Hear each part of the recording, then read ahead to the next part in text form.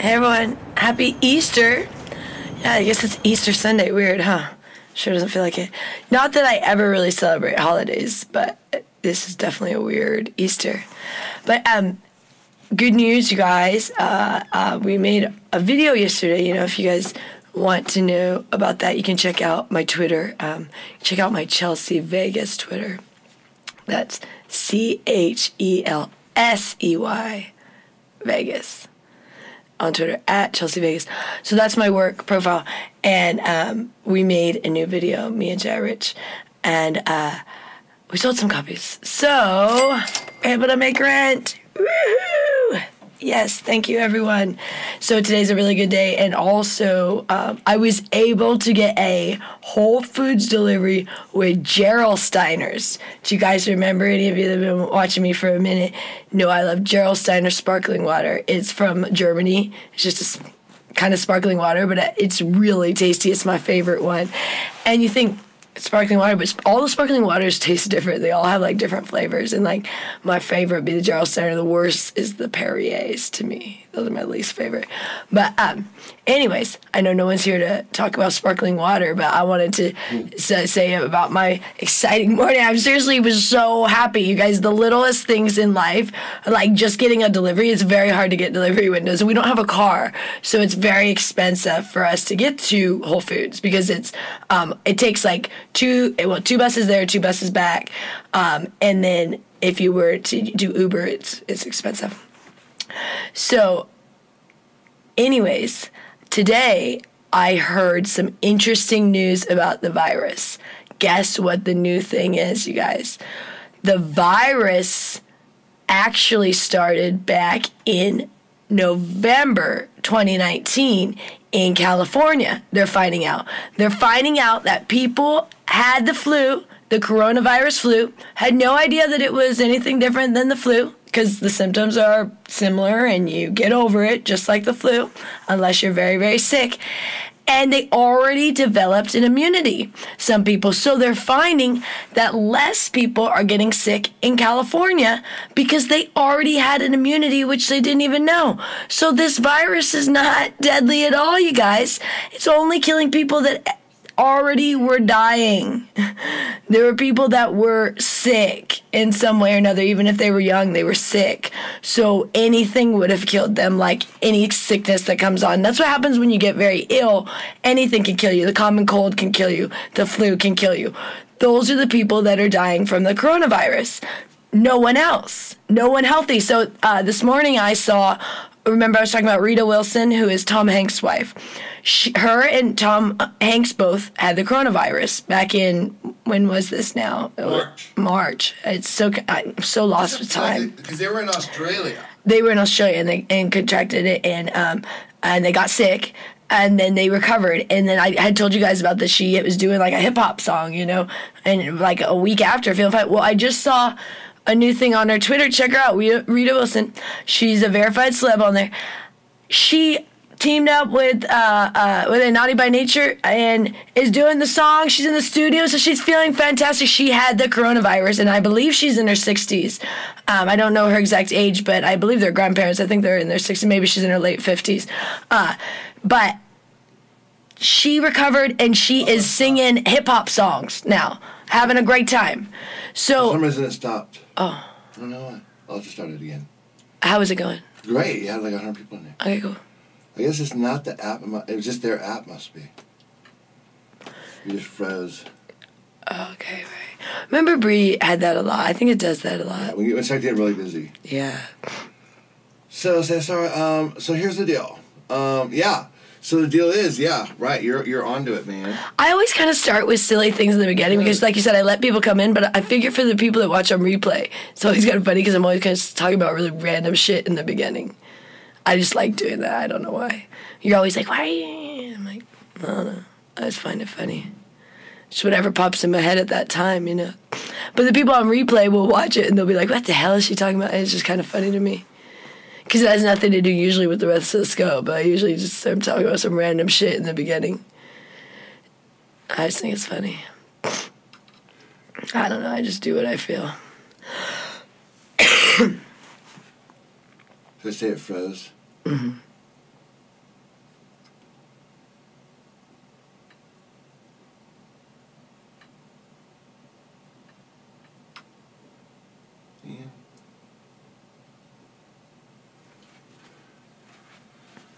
Am I back on? Yeah. Hey guys, sorry, I don't know, it stopped. It's been doing that a lot. I don't know if it's just the Periscope. We thought it was my phone, but I think it's the Periscope app because now we're on a different phone and it did it again. But anyways, so I was talking about Rita Wilson. She's Tom Hanks' wife, and both her and Tom Hanks had the coronavirus. And I don't know their exact age. You could look it up on Wikipedia, but I believe Tom Hanks is in his 60s. I'm not sure if she's in her 50s or 60s, his wife. But they're feeling great. She teamed up with the Naughty by Nature, the hip hop crew, because this is what's an interesting thing that's going on right now, you guys. A lot of people are not aware that you are not allowed to use other people's music when you make little videos. Like a lot of these celebs are making videos now, they're dancing and singing to other people's music. And unless you have permission to do that, which very few do, it don't matter if it's your best friend. Let's say it's your best friend. Let's say you're Justin Bieber and your best friend's Miley Cyrus, and you guys are best friends. They're not. I'm just throwing this out.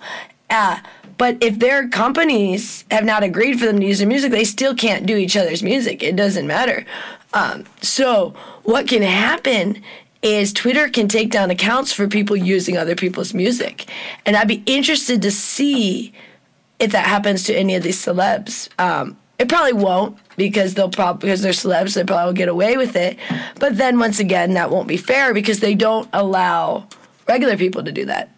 We're not allowed to. That's what most of our accounts were taken down for, is the DMCA copyright, which means whoever owns the rights to that music, they eventually contact Twitter and they say, if you don't have this person delete their content, then we will take down their account because they're not allowed to use our music. And it'll be something like, sometimes it'll just be on in the background of your video where you don't even realize, like if you had your music on and then you, like let's say I had music on right now while I was talking to you guys, and then I went to post this somewhere and I forgot. I've had ones taken down for that. I'm like, oh no, it was on in the background. Like I had a Demi Lovato song on one time and they took down one of my accounts. And the way you get your account fully taken down is repeated offenses. But the problem is if you're people like us, we make a lot of videos and we like to put music on them. So we can have repeated offenses, and repeated offenses could be like 3 times. But here's the catch. You don't know till maybe 6 months to a year later even. So by the time you find out, you can't even delete that video anymore. So you can have your account taken down on ones that you can't access. Because if you tweet a lot, you can have tweets that are so old that you can't get to. Like you can't scroll all the way back. I've tried. You can't if you tweet as much as we do, which we don't as much anymore, but we were. But I'm going to be interested to see. But so, for example, Rita Wilson, she obviously teamed up with Naughty by Nature, so she got the rights to do that song. But yeah, you actually have to get permission, and a lot of these celebs, I'd be interested to see what's going to happen if any of the people, probably most people, will allow the celebs, because especially if the celeb is bigger than them, then they want them to promote their song. But yeah, it's kind of nutty with music, because at the end of the day, I can see when they don't want you to use their music for if it's like you're using their music and you're making all this money just strictly because of their music, and then maybe they have a point there. But for the most part, they're just blocking their fan stuff. Like it's people who love them that are like, oh, I love you, let me make a video about you, and then they take down their account. So I think that whole copyright with the social media is pretty lame. And pretty strict, because I don't understand why an artist doesn't want their song to be promoted, because if anything, the majority of the people are not making money on social media. The majority of people are just tweeting their friends and celebs and having fun, like, oh my god, I went to their concert and I love this. You can get in trouble for even doing that. You can get your account taken down for posting, when you went to a concert or something like that. That's all copyrighted stuff. And people do it just when they're excited, And then I've seen it where one time I saw where Ariana Grande retweeted a fan's thing. So she was trying to be cool about, oh, that's cool, because they had done something with her video, with her song. 7:30. And then I saw, because she had it still on her feed, her company had taken the person's account down. So their account had been terminated, but her retweet had still been there, for a little bit after. She eventually deleted it. But I was like, oh, that's so crappy. Like, you get the retweet from the celeb, but then, and you think, oh, cool, they're so happy about this. And then, like, a couple months later, your whole account's taken down because their company comes at you. And that's just another example of the greed. Because why do you need to take down your fans' accounts when they're just saying, hey, even if someone's using a song on, like, a video, that always promotes the artist because it's their song, you know what I mean? So you'll be like, oh, I haven't heard that song. Like, that song that Rita Wilson did, I haven't heard that song in years. And I was like, oh, I remember that song, you know what I mean? And I would not have remembered that song until someone brought it back. And so that's one of my other big things that I have an issue with, like with the world right now, because we think that we can own music. And there's only 8 notes. So there's only so many combinations of music that we can make. So eventually people are going to be kind of repeating things. And that's the beauty of music, is it's a collective and a collaboration. Now, these artists want to own like these little riffs and stuff and say that's theirs and that they are the only one that have a right to ever use that. And even with words are not your own. You put them in a phrase together, but anyone could come up with a phrase because we all have this same ideas. You know, we can only think of the same things. You realize that, you guys? Like, you can't think of something that we don't understand, like, as humans. Someone can't have an idea that's out of our understanding. That's why I was saying it's hard for the dead to communicate to us, because they can't speak things that we can't understand.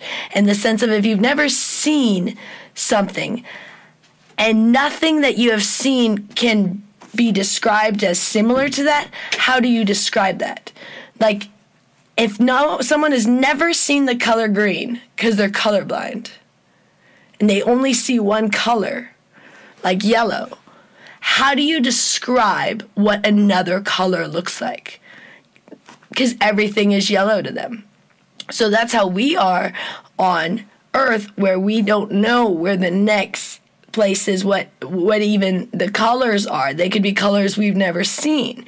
Everything is things we've never seen. So how does one describe that when you don't have the vocabulary or even the visual, like, things to compare to, where you go, it's like this or like this, because it's not like anything. So that's why we don't know the next life. People always want to know, but you're limiting yourself to what you know on Earth if you know the next life. So, like, for example, Muslims believe they're going to get, 72 virgins if they do, sometimes when they do those suicide things, right? Those suicide bombings. Well, that's limiting, because what if there's something better than that you don't even know? But you've said, no, that's all I want. For one thing, I don't think I'd want 72 virgins. I think that would be a living nightmare. That would be an absolute nightmare. They have no idea what they're getting. Super Heart coming in from El Pit. What is the name? Super Hearts from El Pit. El Pit? Thank you so much. I really appreciate the Super Hearts. I'm always like, oh, it's pretty cool. I mean, the money don't come to us, but it's cool. It goes to Periscope, so that's good for them, because, this is a good app. I really appreciate what they do. So that's awesome, and I really appreciate all the hearts. It's so fun. He's a bodyguard. Oh, cool. That's a cool job. One of my favorite movies of all time was The Bodyguard. When I was a kid, oh my God, I watched that thing 100 million times with Kevin Costner, Whitney Houston. Man, I loved that movie. And the music, Whitney Houston was a good singer. Man, that was a shame. What happened with Whitney Houston, people always just say it was the crack. That's the thing they always want to say. But what actually happens with most people, their biggest thing is the alcohol. And people think it's the drugs, but it's more the alcohol. Because alcohol is the one thing that really inhibits, all your inhibitions, to where you don't care about anything but that. And they think that most drugs do that. Most drugs only do that when alcohol is involved with the drug. That's what people don't realize. Even Coke. If you do Coke without alcohol, you'll just tire out. You'll be like, yeah, I'm good. I'm tired. I don't want to do anymore. You're done.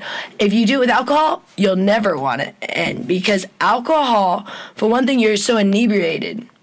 So what happens is most of these artists really struggle with alcohol addiction and another drug addiction is usually what happens. And also the pills are the big things that get a lot of these artists.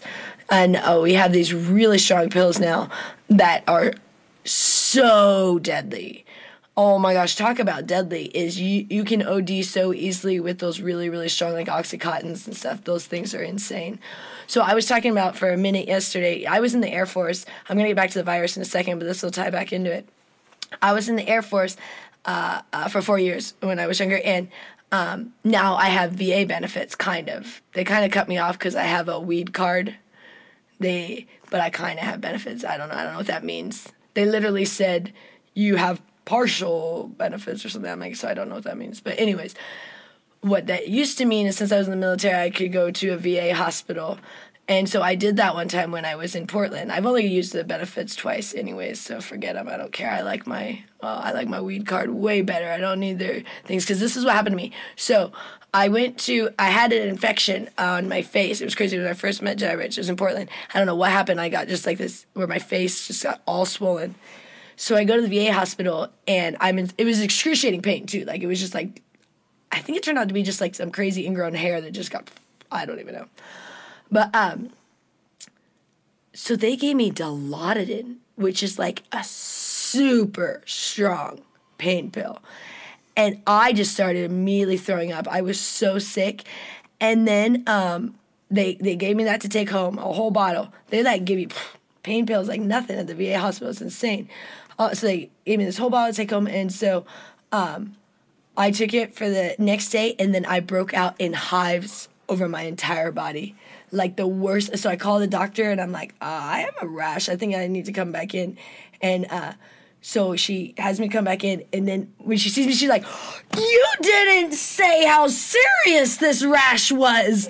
You should have stressed the seriousness of your rash, because I was covered from head to toe. Just, we have some photos. And she's like, I thought you meant like you had a little rash. I was like, yeah. And so I do not like any kind of pills at all. And so I found that weed has made it to where I don't have to take any other medicine. And that I feel really fortunate because I react really strongly to medicine. Let me ask you a question. Before you started smoking weed, how much money a month did you spend in vitamins and minerals? Yeah, I was spending a fortune on vitamins too, and Tylenol, and I took all three, which I think is really bad. I think I took ibuprofen, Aleve, and Tylenol, which I don't even think you're supposed to do all three. But I used to get excruciating headaches, probably from taking all the Tylenol and stuff, not realizing that probably, when you're taking too many medicine, I would take all those things, and then I would take a ton of vitamins. Like I'd take St. John's wort for depression and all these vitamins, not like pills prescribed by my doctor or pills like that, just vitamins and like Tylenols, and allergy medicine once in a while, if we got a cold. But just so like over the counter stuff that you could get. But and I would if I got a cold, I'd get cold medicine, things like that. I always thought, like, I'd just run for medicine if there was something wrong. Like, I have a cough, let me get medicine, And I always reacted so strongly to it, too, but I just thought I needed it. And then once I started smoking weed, I just literally took out everything, and even, like, each vitamin at a time. I just let them run out. I was, like, taking vitamins, and then I was like, do I need to replace it? I don't think so, and each one just ran out. And now, like I said, what we do, I get a lot of minerals from our sparkling water. We get the minerals from the sparkling water, and then we eat all organics. But I don't take any medicine. We don't do any drugs. We smoke weed every day. And it's legal here in Las Vegas. It's legal medical and recreational, and I have a medical card here. I've had it now for 3 years. I keep updating it every year because it's great. It's cheaper for medical. So it's cheaper to get your medical renewed. You have to pay to get it renewed. It's basically cheaper because you get a discount on the weed.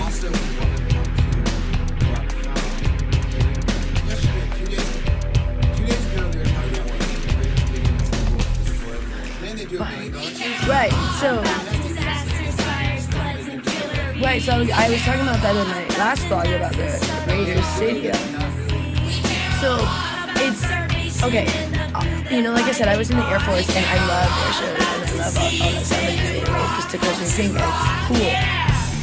And at first, when I saw the photos, I was like, oh, cool. And I saw some videos, like, oh, really cool. And then as I looked at it, I think I thought everyone was focusing on it too. It was like everything on social media had become, at least here in Vegas, and I only like check out the local stuff on Twitter. I follow the local people, so I don't see what all y'all are necessarily seeing, but I'll see my local stuff. Everyone locally was talking about it. And I thought, okay. And then I'm like, wait, it's like $1 million to do that. Because I know from when I was in the Air Force, every time we got our plane in the air, it was at least $500,000 for the fuel. Just because, like, the fuel is most expensive. Not $500,000 for the fuel. I'm saying $500,000 for the whole thing, but most of it was the fuel. And the military is the taxpayers' dollars. So when I see things that it's like, okay, I get they're trying to make people feel better, but what would make people feel better right now is maybe give that $1 million to the people that don't have anything. And everyone's saying, oh, the government's giving a little stipend check. For one thing, not everyone gets that. I mean, you have to be qualified, have certain whatever. I know we don't get this, but stipulations are, but we're not part of that. And even the people that get it, it's dependent on your taxes for the last year, how much you paid. So like some people get more than others. But the people that really need it are probably not the ones getting it, to be honest, because it's probably the people that lost their job, that maybe never had a steady job, that maybe had a job under the table, or maybe did a job more like an entertainment job, or a handyman, things like that, where these are the people that are struggling out. You say, oh, well, they work doing a legal job, then sure. You know what? A lot of people can't do legal jobs, because guess what? Our world would not survive if everyone only did legal jobs, because there's a lot of stuff that has to be done that the government says is illegal, but they still allow. And I don't mean just like drugs and stuff. I just mean like the shitty work. Like that they get mad that like when people are coming from Mexico and doing all the manual labor jobs. Yeah, a lot of people don't want to do those jobs, and they don't want to pay them, the minimum wage, and they also don't want to pay benefits, and they don't want to pay these things. So a lot of people pay illegal immigrants under the table, and I'm okay with that. I have no problem with that, not one whatsoever. For one thing, they're doing the jobs that no one wants to do. You tell me you want to clean toilets and, all the stuff they're doing. And that's what my mom did. And we did clean toilets when I was a kid, so I know those jobs. And they're not fun. And they're not thankful. They're the thankless jobs. You get treated like crap. And people pee all in the toilet that you got to clean up. And then, don't even say thank you. And my mom was a housekeeper. I cleaned houses with my mom as well, and we cleaned the school. And she did straight janitorial for big companies too. So when I hear things like, well, if you weren't following the rules, then screw you kind of thing, well, that's not society.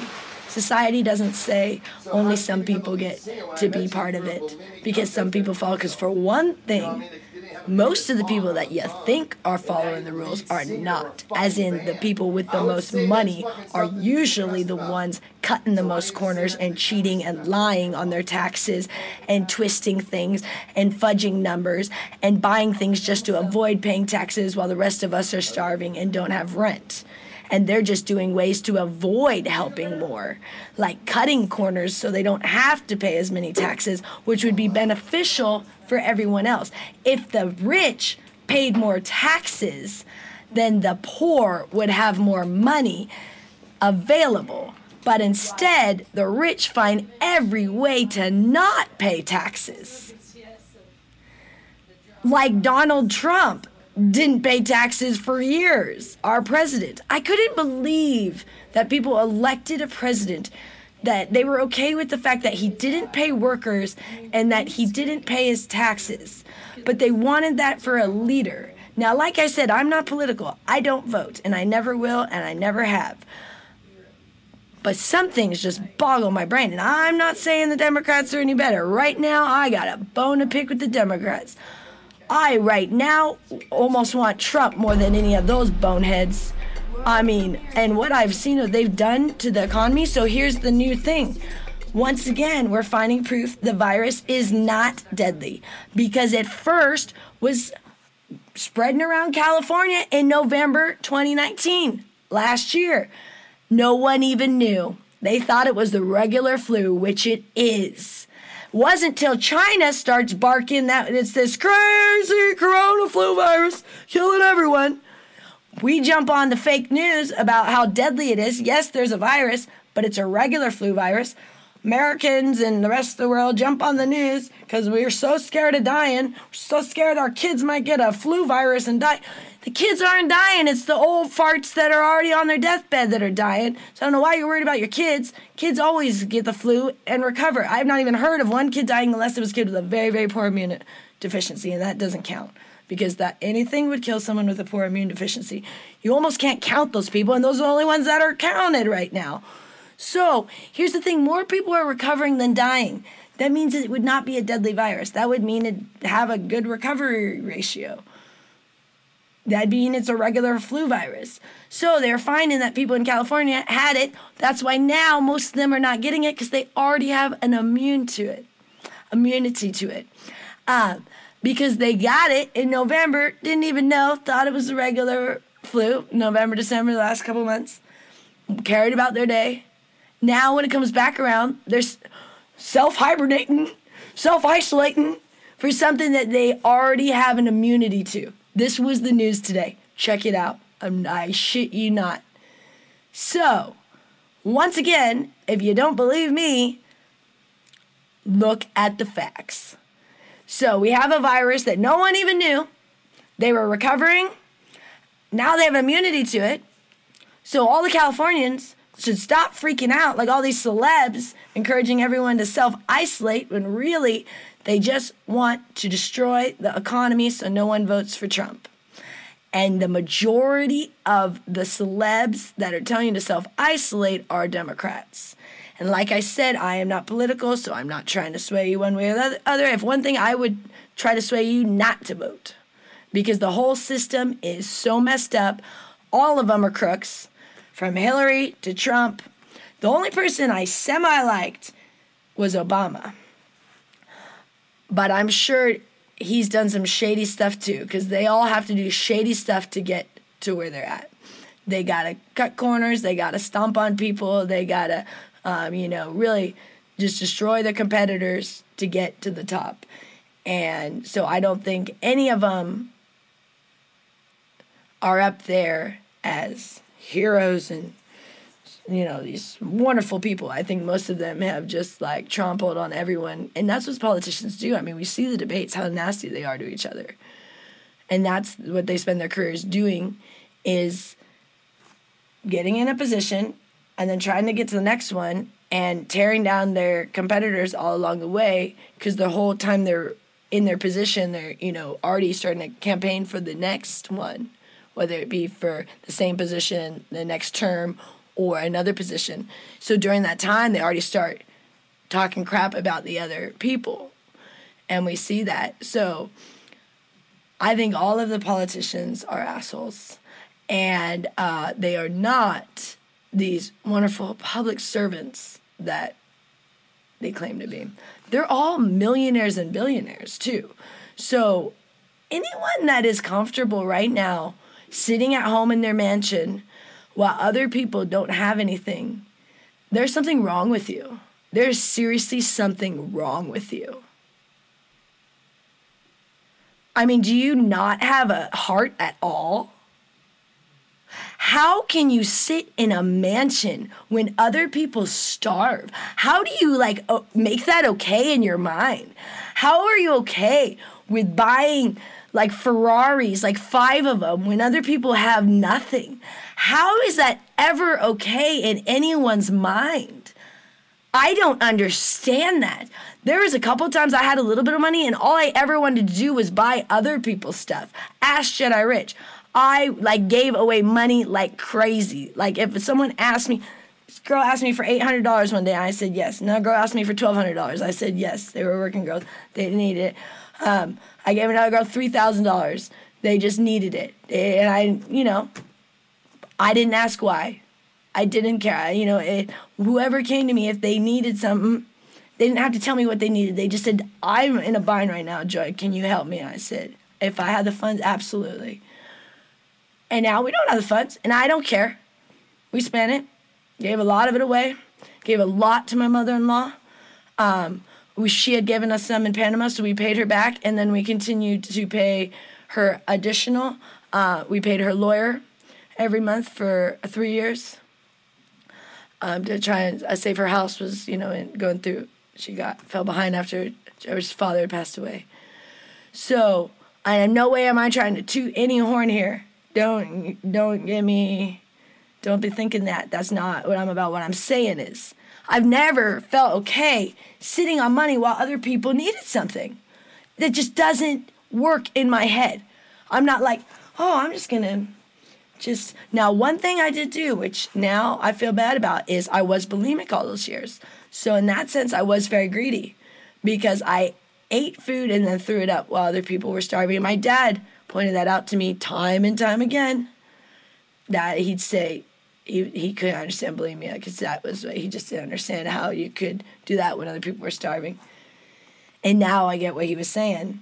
But at the time, you know, I was in my addiction, so I was like, all right, whatever, I don't know what to do. I was so addicted, I couldn't really stop. It took many years to be able to stop, as you guys know from if you've been following my story at all. But now that I'm not bulimic, and now we live so minimally, I can't fathom, even if we ever start making money, I know I'm gonna just want to help everyone I know, and that's just the way I am. I already know immediately if I ever make any more money, I'm helping my mother-in-law again, because she even helped us during this crazy time, and she doesn't have much. We paid the cell bill every month for her, for our phones and for her, but this month she paid the cell bill for all of us, which was very, very nice. It was helpful because we just got rent by selling some videos. So it's rough out there for people all over, and especially in Vegas, because so many people have lost their jobs. And there's so many people that could help, and they don't. They just make stupid videos and just say, look how cool I am in my huge mansion. Let me show you guys how I live in during the quarantine. I have like my own personal gym and everything. You know, it don't matter to me. I don't even ever leave my house, so it's no different. A lot of these celebs don't leave their places very often anyways because their places are so huge and they don't, you know, like all the publicity of going out. So they make their home like a place where you don't have to leave. Well, so how is that anything similar to what we're experiencing? They're acting like they're like, oh, it's so tough during this isolation process. Yeah, right. For one thing, you guys are stoked because you don't even have to show up to anything. Because the only thing most of the celebs have to do is once in a while show up like to a TV appearance or something. Well, now they're doing that all via, you know, the internet here where you can, like they're doing, I saw Miley and Jimmy Fallon were interviewing each other through one of the apps where they had the double window going on. So, I don't know all these apps they're using. There's so many new ones now, I can't even keep track. Where people are like, oh, have you checked out this one? Have you checked out this one? My sister asked me about Marco Polo. I'm like, I don't even know what that is. So now it's even more convenient for the celebs. And then they act like we should be doing what they're doing. Yeah, it must be nice when you have millions of dollars and to sit in your mansion that is so much room that you basically, you know, it's a little community there. Must be nice. But for the rest of us that live in tiny little places that we're about to be kicked out of because we can't pay rent, yeah, it's not so much fun self-quarantining for no reason for a virus that isn't deadly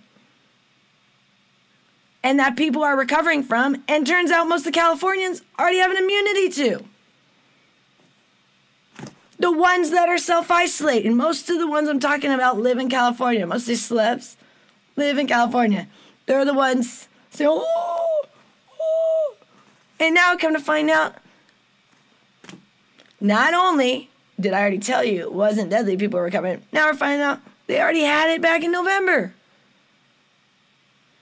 So you got to look at the numbers. If you don't believe me, look at the numbers. The numbers are showing that more people are recovering than dying, and substantially more people are recovering. Like hundreds of thousands are recovering, thousands are dying. Like under 20,000 are dying, hundreds of thousands are recovering. Which is what Dr. Drew said in the beginning. And then he reneged on that, which made no sense to me because he's still accurate. Why would you say you were wrong for something you're still right about? Why not wait till you're actually wrong to say you were wrong? He's still right, and he said he was wrong. So that made me once again feel that all the celebs are just part of this. They want, and you say, why would anyone do this? I don't understand. Excuse me. So I have a lot of damage. So when I do bong hits, I cough, and it's getting so much of this stuff out of my chest from all the years of bulimia. Anyways, why would someone do this? Well, if you guys don't remember, just a couple months ago, the Democrats tried to impeach the president. Do y'all remember that? Like, it was like really big news, and now we've like forgot about it. And then Trump bombed another country. We forgot about that too. And then he also put a tax on China. We kind of forgot about that. All these things. And then you go, why would these things happen to our economy? Why would someone attack the U.S. economy? I don't know. Do you think maybe if your country got bombed, or you got a new 25% tax on all your products to Americans, or you're a Democrat and you want the Democrats to win, don't you think all those are good reasons to get Americans scared over a virus that's not even deadly? It's just a regular flu virus, but if you can scare them, then they can destroy their own economy on their own. And then guess what? Probably some things will change once our economy isn't going as great as Trump was saying. So that's what everyone is hoping for. So the Chinese would hope that then that the tax would be removed. The Democrats would hope that people would vote for a Democrat and not Trump, because if the economy's in the toilet, they would hope you wouldn't vote for the same president, whereas the economy was going really great. And if you remember, we have an election coming up this year. So they were worried. And they already tried to impeach Trump. That didn't work. And if that other a judge dies, who she's very, very ill, and now if she got the coronavirus, she probably would die because she's very ill already. If she dies, then Trump is going to be very powerful because he gets to appoint another Supreme Court judge. And that's what the Democrats have been very worried about. And they also know that she's probably going to die pretty soon, so they want the next president to be a Democrat because she'll probably die during the next president's term or during this virus even. And so they really want the next president to be a Democrat so that they can appoint a Supreme Court judge that the Democrats want. That's the biggest thing. That's why it's really, really important to get for them to get a Democrat in this year. So they don't mind destroying the economy and making the poor people suffer more than we already do. They don't care. We suffer on a daily basis, and the government doesn't ever step in. You say all things like welfare and food stamps. Those are a joke. My mom did those one time when I was a kid, and it was such a joke. It's not enough for anything. She just was like, I'm not dealing with it. She hated that. Because she thought it was so just, you got treated like crap for pennies. She said, forget it, I'll just get another job. So she worked 3 jobs instead. And, it's not enough for people. People go, oh, yeah, people just living the high life on welfare. Oh, really? On welfare is fucking pennies. Are you kidding me? And food stamps. And then most of these people have several kids, too. And they, it's not enough. We live in these apartments, and there's people that have their, 5 kids in these tiny places. We are in the 2-bedroom, but we used to live in the 1-bedroom, and we had a family that lived next to us, 5 children in a 1-bedroom apartment. And the one daughter was autistic, so she beat her head against the wall all day long. The poor mom, it was just and they were on welfare and food stamps and stuff. It's not enough for these people. It's a joke. It's a slap in the face. I told you about Jedi Rich's sister is schizophrenic. she's very, very schizophrenic to where It's she's 8 hours. She's a lot of times on the street, but she does technically have a home with Jairus' mother, but she doesn't choose to stay there very often. She likes being out. She'll be out for like 2 weeks, and then she'll come back home, and Jairus' mother worries about her. She doesn't know where she is, you know, and then she always gets back home. She'll just walk. She walks for miles and miles and miles, but the government only gives Jairus' mother $700 for his sister. $700 does not take care of Annette. Her name's Annette. Jairus' mother pays for everything for her, you know, and the $700, you know, whatever, thanks, but that doesn't pay for a human being for their livelihood. I mean, because she can't work. She's in no state to work. She's very, very ill. I mean, she's the schizophrenic where 1 second she'll be like, "Hi, Joy," and then 2 seconds later she's like, "Fuck you fucking bitch." You know, like she's got it very, very extreme, and she gets violent, and so $700 is a joke. That's what the government thinks for dealing with someone that is schizophrenic. That is a full-time job. Jared's mother has to work a couple jobs and take care of her, and it's very hard. And like I said, when she's out, it's not any better because she's worried about her. She drives around looking for her. We've drove around looking for her and stuff because especially when she's gone for a while, we don't even know if she's still alive, you know. So the government does not help people that are have hardships ever. So once in a while, you'll see the government step in for like tiny little things and they'll make a big deal about it like this, like these checks that people are now. I mean, I almost wish they didn't do it because it's such a joke and now people are acting like it's something. I mean, I'm glad they're doing it because I want for the people that get it. I'm very thankful because every little bit helps for people right now. We don't personally get it, and I wouldn't want it, to be honest, because fuck the government. I don't want their fucking money. Fuck them. But the thing is, what's bad about it is now everyone goes like, "Oh, the government's so nice. They're sending me $1,200. It's all right that they destroyed my livelihood for political gain. But they gave me $1,200, so now I feel good." That is such a joke. They just destroyed our economy and you get $1,200. Your world has just completely been turned upside down and they said, "Here's $1,200. It'll make it all better." Or whatever the amount is. Some people, I don't know what the amount is. I think it varies according to your tax bracket.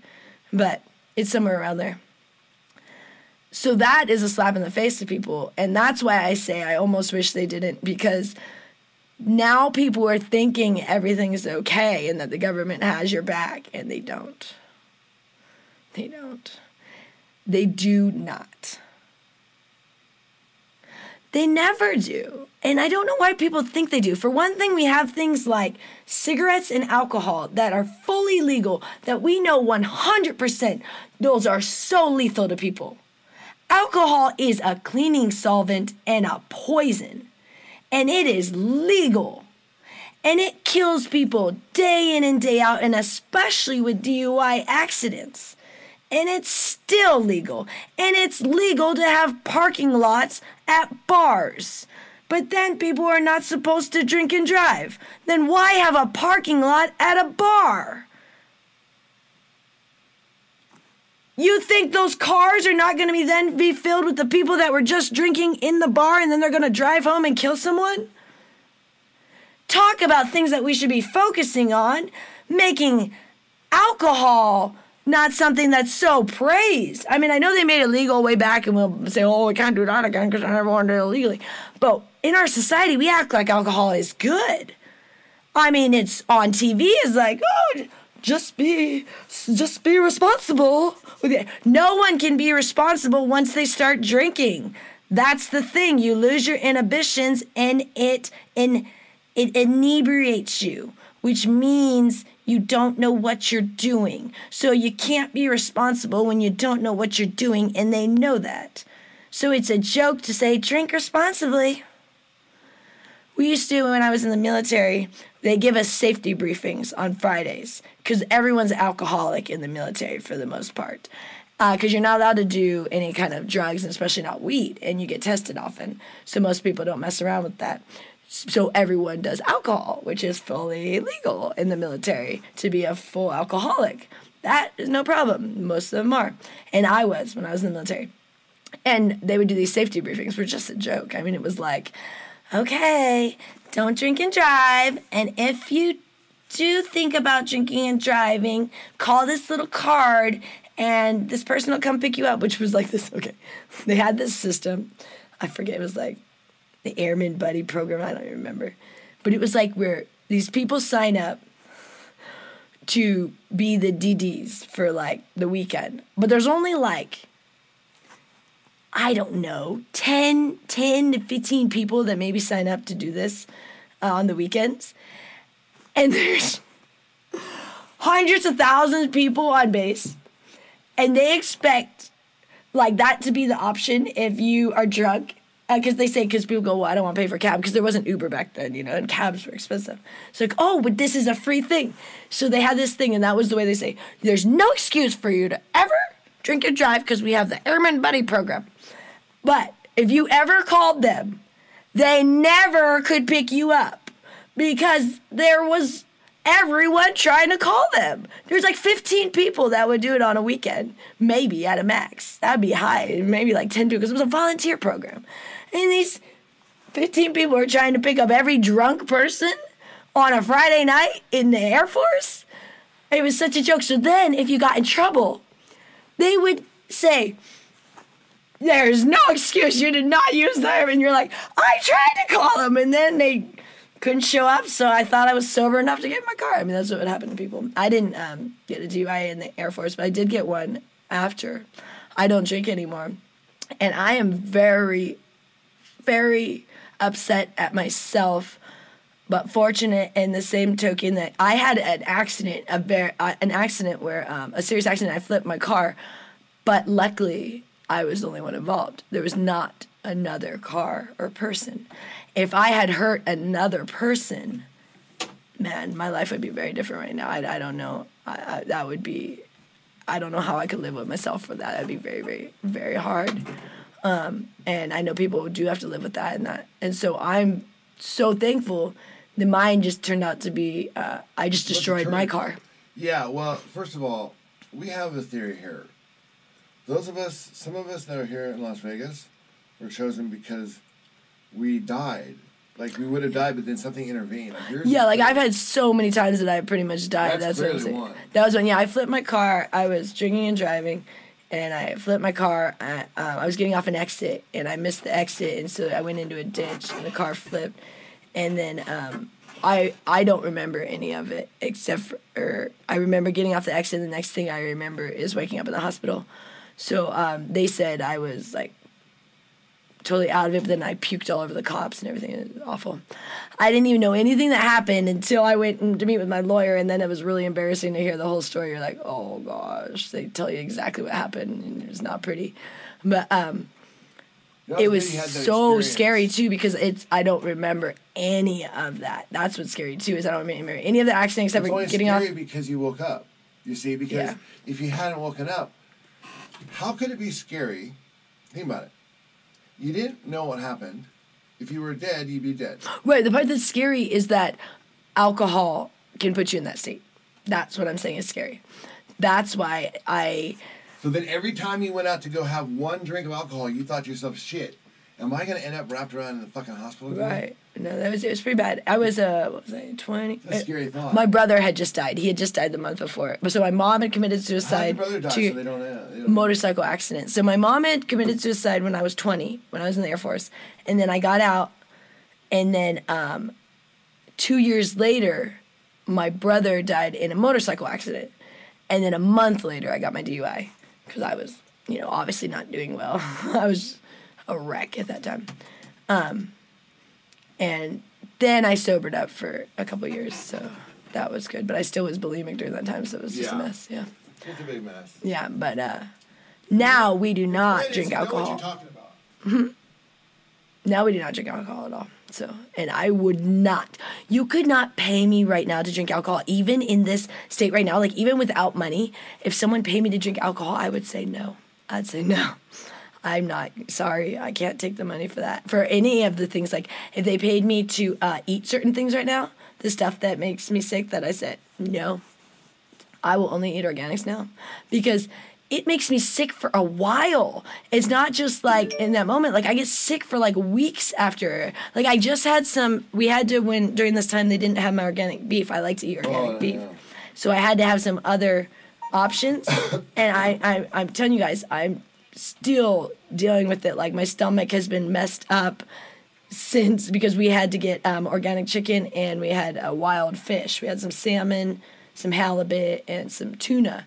Because one day they didn't have anything, so we just got a couple of options of fish for a couple of days. And my stomach has been out of whack ever since because I messed up my digestive system so much from 15 years of bulimia. So I'm on a super strict diet. But I firmly believe that if everyone ate like I did, they would feel better. And that's why I'm always just telling people. Now, I could be wrong. It could just be for me since of my digestive system. But I know it works for Jedi Rich as well. So I already have one test patient right here. And he didn't believe me about anything. Because first I said, let's cut out the gluten. That was the first thing. Well, first we had cut out sugar because we did Atkins. So we knew about that sugar is bad. So we had cut out sugar. But then we kind of got back into eating more sugar. And everything has sugar. So I'm not talking like eating things that you know are sugar. I'm saying just sugar is in everything. So when you're doing like an Atkins or I guess you make sure you're not consuming anything with sugar. Most people are consuming way more sugar than they realize because it's in everything. And everything breaks down to sugar. But, what was I saying? Totally lost my train of thought for a second. But, I was saying about the diet. So Jedi Rich didn't believe me on any of this stuff. So first I was like, let's cut out the gluten. He's like, that's because people say you only have to do gluten-free if you have a gluten allergy. But no one should eat gluten. Everyone has a gluten allergy. Look at the symptoms of a gluten allergy and you will have the symptoms. Everyone does. And we just take those as like common now. Like all the things that, like the normal like pains that people get, like the gassiness, like the upset stomachs, the aches, pain. Like we're just so used to these things on a daily basis. People are just like, oh, that's just how I feel. Oh, I just have knee pain or you don't have to. You do not have to. And when you eat the way we do, you will not have those pains. They go away as you take the weight off and as you eat healthier and as your body builds with the new protein of the organic meat. Real animal meat, organic animal protein meat is the best building blocks for your muscles and your bones and everything. So as it gets built back, then all those pains go away. I used to have the worst knee pain. I thought I was going to need knee surgery or something. And I worked for these knee doctors. I helped open a knee clinic in Tigard. That was called Tigard, Oregon. It's right out of Portland, Oregon.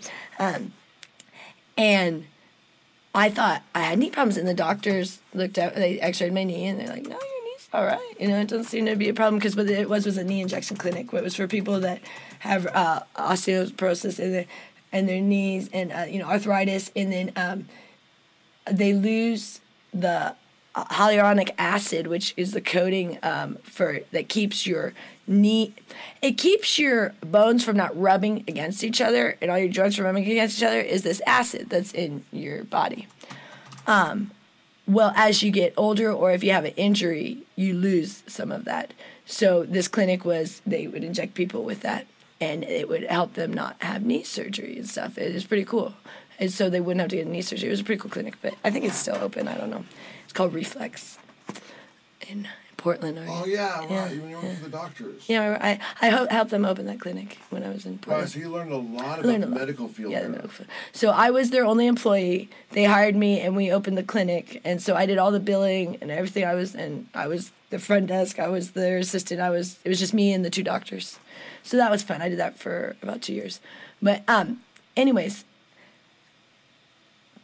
so I thought I was going to have knee problems, but during this time when I worked for the doctors, I was bulimic. So I was bulimic when I had all of these jobs, Most people didn't know. I was good at hiding it. But I started to know that some of my aches and pains were probably because I was unhealthy. But so I had the doctors look at me, and they said, no, your knee's fine. And I was like, man, it hurts so bad. How can they say it's fine? Because it just hurts so bad all the time. And now I'm finding that it had all to do with my diet. And once I changed my diet, cut out the caffeine, cut out the alcohol, ate organics, all of these pains go away. Like ones that you thought would never go away, like old injuries. You know, I broke my foot in Panama. I thought that would never heal. It still hurts, but it's every day getting better. I sprained a wrist when I was young. You know, little things like that where you have these injuries that you think are just these nagging pains forever. They don't have to be. And weed is also fantastic for pain. And it heals you. It not only just numbs the pain, like a lot of pain pills just numb the pain. They don't actually heal you. Weed heals you and helps minimize the pain at the same time as it heals you. So I recommend weed for anything and everything. Because here's the beauty of weed. And you don't have to actually smoke it. You can take CBDs. If you don't want to get stoned, just do the CBDs. CBDs are the healing part of weed. It's the cannabinoids. That's where the most of the healing part is. But there's actually healing parts in all of weed. So weed is made up of the THC, which is what we would think of as the stony part. That's what people think that this will get you more high. The CBDs, which are more the healing thing. And then the terpenes. And all of these are oils. And they can extract the oils so that you can get just CBDs or just THC. You can have that now. Or when you smoke weed, it has both. All three. The terpenes, a lot of people don't realize terpenes are really important. And the terpenes are the different aromas and the essential oils. They're all essential oils, but the aromas, so you have the citrus, the mint, the lavender, the pine, and what am I forgetting? I might have forgot one. Can't think of it right now. I may have forgot that one. But and there's like around 200 something terpenes. So what you'll find when you do weed is you find ones that work really well for you. And certain terpenes work well for different. There's ones that you can actually research for. They do different things. Like myrcene is one that's for relaxing. So you'll see that in a lot of indicas. But you'll also see that in sativas. Now sativas, if you don't understand what sativa and indica and hybrid is, I'll go over that really quick. But sativas generally are going to be more uplifting. Most people think of weed as the indicas, where you get tired and you couch potato and eat and munchies, and that's their experience with weed. Those, for one thing, are generally usually more the indicas. But everyone is different, so I'll get into that for a second. But generally, rule of thumb, those will be your indicas. And then sativas will be what are for more inspiration. Like people do sativa and that's where we get hyper. People think you're on coke and it's just weed because it can be very uplifting. I mean, you can almost feel like you're like on coke. It's so like, wow, I have all this energy. It can be very uplifting on some sativas. The downfall of some sativas is they can give you anxiety if they're too much because you can be getting where your heart rate starts going almost like similar to Coke. I mean, very similar in that sense if you've ever tried Coke. I don't know if you have or haven't, but I have a lot. What's funny is I thought certain things like Coke and alcohol I thought I would want for the rest of my life until I discovered weed. And you say discovered, I had only tried weed, a handful of times before 2016. And I always tried it when I was drinking, and I just didn't really like it. And I thought, whatever. And my sister was a stoner, and I didn't really ever like it. And then in 2016, I tried the actual legal medical weed, and I was like, whoa, this is cool. Much better than maybe the experience you'd had of trying one shitty dried out weed or something, And there's so many things, there's so many options. You can, do so many different ways of consuming the weed. You don't even have to smoke it. We choose to smoke it. We've tried all the ways. We first did edibles. The thing I don't like about edibles is the sugar content. So watch that if you're doing edibles. If the sugar will get you, and it kind of can upset your stomach. The mix of the weed and the sugar is not a good combo, I found. Well, sugar is not good, period, but something about it really unsettles your stomach. If you find that it's because of the sugar, it's not the weed that's upsetting your stomach. That's the edibles will do that sometimes. But there's so many different ways. You can cook it. Now they have cooking oil, they have teas, they have mints, they have all kinds of stuff. Lotions, everything. So your sativas are generally be your uplifting. Indicas generally be more relaxing. And your hybrids are just any combination of the two. And they have so many now. So, and you'll have ones that they'll say this is more indica dominant and this is more sativa dominant. They'll have ones that are 50-50 where it's just, and there's so many. And so what you have to do if you are in a state that's legal is you just got to try a couple things until you find what you like. But I would recommend always, for the most part, sticking with the premium stuff. You're going to, on that, because most dispensaries will break out. We avoid the lower, so it's cheaper, but you get what you pay for. And the stuff that's more expensive is really, really good weed. That's the cool thing, where some of that bottom stuff is more similar to what you maybe experienced before. So if you're going to try it, splurge a little and get a good experience so that you're not like trying it and then, this is what I remember, I don't like it. Go for the good stuff because it does make a difference. And like I said, what's really important is the THC and the terpenes. Those are both important. So people will look at the THC content, and that's what they advertise at a lot of dispensaries, the THC content. And you want a good number there. You don't want really low, but you also want good terpenes. And you go, well, I don't understand, but that's where you would have to try some to kind of get a feel for which terpenes you like. Like I said, there's myrcene, linolene, there's all these different ones, the pinene, there's, and they all have to do with the different aromas. And you'll see like the L's are the citrus ones. The P's are more like the pinene is the earthy pine ones. And you'll start to figure out, some of them, I don't even know all of them. There's like 200 or something, but you'll just see the ones that you'll see over and over, and I like that one. I like the L's personally, like the limonene and linalool and stuff. Any of the L's, they're the citrus, they smell wonderful. And I used to think weed didn't smell good. Once you start smoking, you'll be like, I just put the jar to my nose, and it's so wonderful. You just love it. It's crazy. But it's so beneficial. So we have cannabinoid receptors in our body naturally. So actually everyone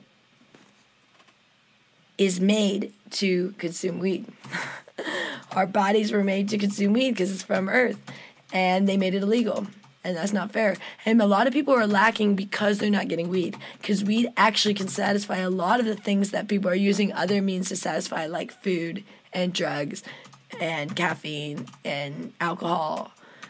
Weed can fill all of those things. It's amazing. People go, well, when I smoke weed, I get the munchies. So I'm just going to get fatter. That was my biggest concern. Believe you me, my biggest concern when I first started smoking weed, because I was still struggling with my bulimia then. I hadn't fully recovered. This was 2016. I had first stopped in 2015. I still battled with it. I kind of still threw up a couple of times in 2016. So I was still not really sure how that was going to work, if I was going to, revert back to bulimia too if I smoked weed. I was very nervous about that because I was like, if I get the munchies, then I'm going to want to throw up, And all of these things I did think through. But here's what I found out. For the first maybe couple weeks, I did get the munchies a bit. Like, I was like, and I had fun with it. And I let myself get a little bit heavier than normal. And I thought, whatever. And then I realized that most of that was in my head. Most of it was I thought I was going to get the munchies. And so I was allowing myself that time because, for one thing, I still kind of wanted to hold on to my bulimia. So I was allowing this opportunity of, I'm so stoned, I'm going to overeat, and now I have to throw up. So I was creating that. And what I found, too, is when you eat healthy, you don't ever crave food when you smoke weed. It's actually the opposite. It can actually be quite an appetite suppressant. What happens is most people are unhealthy their first time that they consume the weed. So then their body is saying you are undernourished. You can be obese and be undernourished. Seems crazy, but you can be completely obese. You could be the largest person in the whole world, and you could be undernourished to where when you smoke weed, your brain would think you need food because you need nutrition, because all you're giving your body is just junk all day long. So what the weed actually is telling you to eat is nutrition. But unfortunately, people will grab the macaroni and cheese and hot dogs and pretzels and potato chips, instead of The hot dogs would probably be the best bet, but except for hot dogs have so much crap in there. But at least it's some sort of meat. But I don't know about that one. But that would be your best option out of all the ones I said. Because what you want to eat and what you should eat if you get stoned is grab some meat. And then you'll find you don't get the munchies. Eat some substantial meat like steak or a hamburger or a big old piece of chicken or something, and you'll find you're not so hungry anymore. You only get the munchies when you grab the sugar stuff. Because like I said before in my blogs, sugar, once you have sugary substances, like the high sugar, which is everything, the sensor in your brain gets turned off to say that you're full. So once you have that sugar, then you're going to want more. And I mean, I don't know the exact when it sets off for every person or which thing it is, but I know certain things, it don't matter if you had one cookie or the whole thing. It's like once you have that cookie, it goes. So I believe it's any of the things that I've spoke of before that are not from this earth. Because I don't find that happens as much when you're eating organics to where you just go nuts. But it can happen if you choose sugary options for organics. So it still goes back to the sugar. But here's the thing, with all of that processed food and all of that packaged food, all of that breaks down to sugar. So that's why all that is just all bad. But now when we got to the organics, you can't just go, oh, any organics are fine. Because now you still have all of the sugary things with organics, like fruit is super high in sugar. So if you grab fruit, you're going to keep eating fruit even if it's organic. It's still going to be better than the non-organic, but it's still, like, you still have to watch what you're choosing. That, you know what I mean? That people think they can just do across the board. Oh, if I just do organics or if I just do vegan, then that'll be fine. No, it's what you're choosing when you're choosing that. Like, if you were a vegan and you were choosing all raw, really as high a protein as you could get from things like beans or something or sprouts and stuff, then that would be a lot healthier than what people are doing right now as vegan. But like I said, the most healthy thing you can consume is animal meat. Real animal meat. Mm-hmm. That's going to make you the thinnest, the fastest, the smartest, because you gain knowledge from animals. I agree, and I'm not just saying that because my family had a barbecue restaurant. I know. They sold Traegers.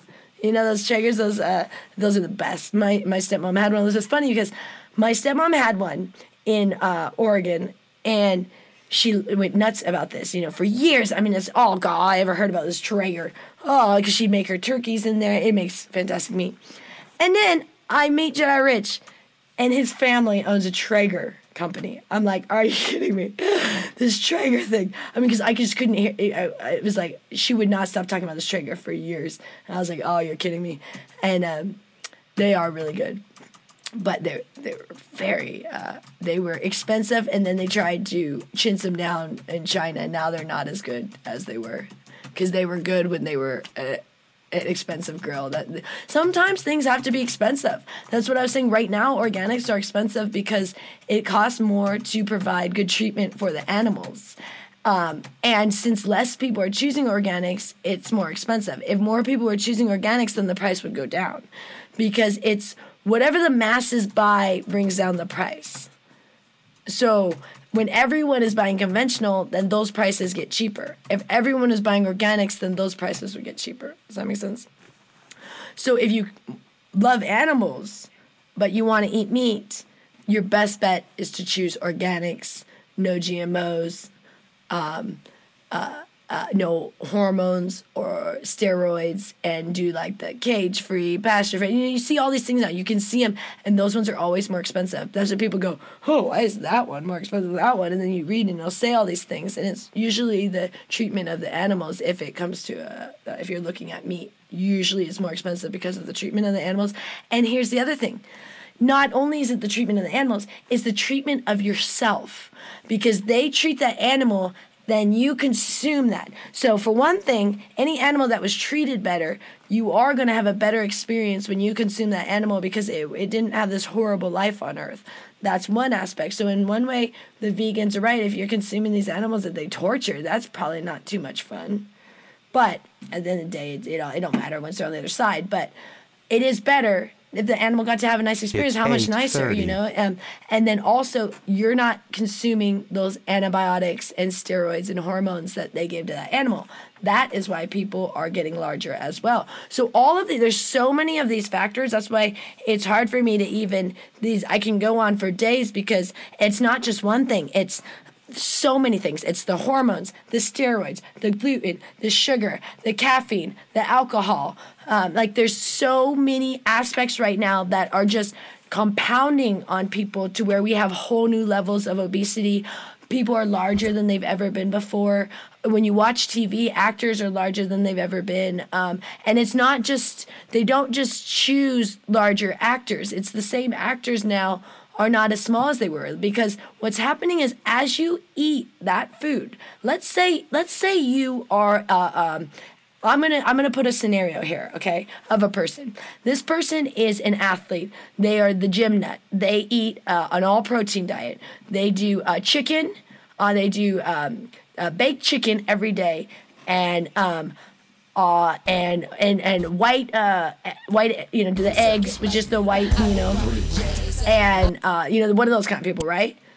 But they don't do organics, okay? But they're doing this, Atkins sort of diet, right? These people at the gym, you see them, they're all ripped, right? Well, the one thing that they're getting, which the other people, they might be they're probably doing caffeine too. Most people are doing caffeine. But let's say they're not doing caffeine. Let's say they're doing they're doing conventional chicken and conventional eggs, right? Now they're ripped, right? You see their body, they got it. But this is what's happening. Everyone is getting bulky. You're seeing people get larger and larger, and you say, oh, they want to be that way. Not all of them. What's happening is, since they're eating that chicken, the chicken was given hormones and steroids. So now that gym guy is getting the hormones and steroids from the chicken, so he's getting larger, even if he's not taking steroids. Some of them are taking steroids on top of it themselves. And they say, oh, well, they want to be large. Well, great for the ones that want to be large, but not everyone is wanting to be large. Maybe that's the guy that wants to be real lean, is trying to run, not trying to bulk up, but he's bulking up even by just eating chicken because he's getting the hormones and steroids from the chicken that he's eating. So he's going to the gym trying to lean now, not bulk up. He's the guy running, doing the all protein running, trying to stay lean, but instead he's getting bulkier and bulkier. And he might be fit, he might be ripped, he might have a six-pack, but he's just feeling bulkier and bulkier. Have you seen those guys? They get bulkier and bulkier, and they don't want to be that way. Some of them do. Don't get me wrong. There's some guys that's their thing. They don't want to fit through the door or something. I know my stepbrother. He wanted to be like Arnold, where you had to turn sideways through the door. He thought that was cool back in the 90s. Everyone was doing that where your arms would be out like this. You can't go sideways because you can't put your arms down. That look? Well, some people are going for that look, but not everyone is going for that look. But everyone is starting to look like that because of the hormones and steroids that they're ingesting from organic. So that's why I stress. So think about this. Why would you want to save money on the thing that's how your entire being? Like, you're putting this in your body. It's going to control how your bones are developed, how your heart is, how all your organs are, how you look, how your skin is, how your weight is, how your body type is. All these things this meat is going to control, and you choose to save a couple dollars. Oh man, I think I'll save a couple dollars here. This is your body. This is you're talking about. Maybe spend the extra there and save the money somewhere else, like on some ridiculous thing that you're spending it on, like some app or something that you forgot to turn off the setting that you're spending $10 to $20 a month because you signed up for something. Cancel that thing. and spend it on the organics, which is your body and your whole being. I don't know why people want to save money on food. Now, I get... The bodyguard says that he actually hunts his own food. Good for you. Good for you. That'd be better because I'm sure, well... Only bummer is the wild animals are probably eating all the crap that's the only thing is, now there's so much crap out there that the wild animals start eating all the crap as well. Like I feel bad for these pigeons get so fat because they eat the gluten and stuff and the sugar. We feed them birdseed. They love that. But when there isn't that, they go for the human options. And so the birds get fat and then they can't fly. They're so awkward, poor things. People make fun of the pigeons. When they're not fat, they fly beautifully. It's when they get too fat, and that's because we're feeding them all this crap food, Poor things scrounge and they eat such garbage. They're so sweet. The pigeons are the sweetest, most intelligent animals, and people don't realize that. We had the most amazing opportunity. One of these days, we'll get some of this footage out of watching a baby squab, which is a baby pigeon, they call them squabs, be born and be taken care of by the parents in our last apartments. We fed them and we watched. It's a really amazing experience because you barely get to see baby squabs. And we have hours upon hours of footage of this baby squab as the parents, because we were the ones solely feeding the parents. We were giving them organic almonds. They loved organic almonds. It was the funniest thing. The pigeons went nuts for those organic almonds, but they got too expensive. We had to switch back to birdseed because feeding the pigeons organic almonds got a little tight on our budget. But they loved it, and they fed that little squab with organic almonds, and it was the sweetest thing. We got to watch them completely grow up. And then they wanted to kill the pigeons at the apartments where we live. Because did you know it is illegal to feed pigeons in Las Vegas? But it's legal to kill them. So what we were doing was illegal, feeding the pigeons some almonds. And the landlord, or the manager, she was talking to this guy. He came over one day, and we're like, what are you doing? He was looking at, because we were watching, because the nest was there. The nest was there with the baby. And he came, and we said, what are you doing? Because he's, looking, because we've been watching it. So, I'm going to kill all those pigeons today. And I said, what? So, yeah, your management hired me to kill all those pigeons today. And I freaked the fuck out. And I ran to the front desk, and I argued with them. We tweeted TJ Lavin. And I tweeted TJ Lavin because he's a local celeb, and I went nuts, and I tweeted everyone. And Michael Fronte. And we tried to get the pigeons out of there. I was like, get your baby, get out of here. But they wouldn't leave because they were so comfortable. We had made a nice home for them, feeding them almonds. They weren't going nowhere. And I freaked out. And the managers then said they're just going to put spikes everywhere. And they decided not to kill all the pigeons, but they installed spikes so the pigeons can't have a nice place to stay anymore. So, because they were living above the laundry room, and that bothered them that they had a nest up there. People are ridiculous. But I lost my mind on that one. Because we had witnessed the baby being born and everything. We watched it come out of the egg and everything.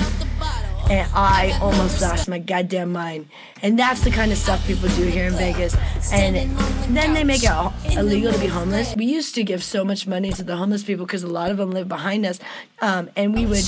Weekly, we would go give one of them at least... What was that program that you came up with? I came up with the $5 a day to the homeless people instead of drinking coffee. You gave them a challenge I said coffee. To eat, and not even to just quit that. I said cut out 1 cup of coffee and use that $5 and give it to someone. And that was my $5 a day 1 cup of coffee challenge. If you could give up all coffee was the ultimate challenge. But I said even 1 cup, which is around $5. If you go to Starbucks, even more now. It's even more than $5 for most of those drinks. But I said, and help someone. And what we would do is we helped the homeless. We lived right by the train tracks, and all of these homeless people were out there. And we brought them food and money and supplies every time we got a chance. And we gave them money. People, don't give them money, they'll buy drugs. Who gives a shit? They are homeless. Let them do whatever they want. Are you kidding me? It is hard being homeless. A lot of them are veterans. And most of them are like veterans that served in the war. Let them do their drugs or alcohol. Are you kidding me? People are so arrogant. You can't give $5 because you don't want them to go buy some beer? Get the the fuck out of here. Jesus, make their day a Oh little my! better. So one time we were walking when we first moved here. We used to live downtown, which is it gets a little rough downtown. Like you know, they fixed it up a lot. When we first got here, it was pretty rough. And you know, you'd walk by a lot of homeless people, and there's one man we'd see all the time. He was in a wheelchair, and he always would, you know, have about like one beer and, you know, be trying to get some more. So this man, he had his one beer, because a lot of these alcoholics, okay, I don't know if you guys know, when you become an alcoholic and when you need beer, it is serious. I got to that level, and it is not a joke. It is the worst feeling you could ever feel in your whole life when you are addicted to alcohol and you need alcohol. It is the most excruciating pain. So give them their goddamn beer. My God, who the fuck do you think you are to be that arrogant to say, oh, well, they should get a job? Well, for one thing, they couldn't get one right now, and no one can. So there's going to be a lot more homeless people, so get off your fucking arrogant asses. I can't believe that when people go, or they go, so this is my story. So this man comes up, he's got his one little beer. Okay, he's sitting there, he's so happy he's got his one beer, which will probably get him through the night. What I was going to say is when you become that big of an alcoholic, sometimes just one beer will be enough. That's all they need, but that will make them be able to sleep through the night. And without it, they can't sleep, and it's excruciating pain. You get the shakes, you get the cold sweats. Awful. You can't sleep. It's miserable. And one beer for some alcoholics can be enough, because that's just how their body has adapted. So this guy has his one beer. It's late night. It's about midnight. And we're walking home. And this gentleman and his son have their leftovers. Like, who knows what's in it? Leftover food, you know. Great, thanks for your leftovers. Hand it to the man. Drops his beer on the ground. And the guy goes, what the hell, man? I don't want your leftovers. That was my only beer. You know, excuse me. I thought, you know, food would be more important than drinking, and then walked away. And the guy's like, fucking A, my only goddamn beer. And he gives me his fucking leftovers. So we went and bought him some beer. That was pretty funny. Yeah. I mean, it was just a funny scene. But then the guy's like, oh, you need food more than beer. What the fuck do you know what that guy needs? He needed that beer. We bought him beer. Yeah, who is he to say? Who is he to say? He didn't want your leftover food you'd been eating. That's the thing, is that the society we live in right now with these millennials, they're all coming up. They all still live at home. I mean, mentally, even though they don't live at home. But then they think they know what everyone needs. Yeah, and they think, oh, if you just don't give homeless people money, then they'll just get off their ass and get a job. For one thing, most of these people cannot get a job. Most of them have mental problems. There's no job for them. A lot of them are even born into homelessness. We met this kid at the last place. He was, how old is he now? I think he was 21 or 22. But he had been homeless his whole life. His mother was homeless. He was born homeless. He has just been homeless. I thought, wow, he's a super intelligent kid, too. He educated himself somehow. I don't know, I think he reads, or I don't even know. Very, very smart. And, I mean, he can't even go get a job because he has, for jobs, you need the clothes, you need to be clean, you need to have usually an address, a phone number they can contact you. You need references. You need job history. You need education. This kid has nothing. He's been homeless his whole life with his mother. Super brilliant kid. You're not going to give him $5? I don't even think he did drugs or anything. But people would think he did just because he was homeless. That's crazy. Crazy. We met a lot of people like that. Oh, yeah, we met Steve and Catherine. They were, we helped Steve and Catherine. Yeah, those are nice people, actually. Very nice people. They had been good homeless for 7 years. At one point, Clark County had helped the homeless, and they had provided assistance for some of these people. And then one day they decided they didn't want to do that anymore, and they kicked them all out to the street. They were in an assisted a home, you know, where the assistance from the government. And one day, Nevada changed all those laws, kicked out all the people out of the mental institutions, kicked out all the people that were getting the funding. So Steve and Catherine had been homeless ever since then. And they lived in a tunnel. But what would happen is when it floods here, they get flooded out. And a lot of people die. The homeless live in those tunnels. They were fortunate to where they would never die because they were sad, but what would happen is it would destroy their home every time because they had set up the nicest little home. We have pictures of it because they were so cool. We went over there all the time and say hi to them. We'd bring them food, supplies, and money. We'd always bring all of the food. We would never not bring money either because you know what everyone needs is money. And when we just go, no, food, that's what they need. And they need food too. We bring that too because they were very skinny. And, they did spend a lot on, whatever their drug of choice was.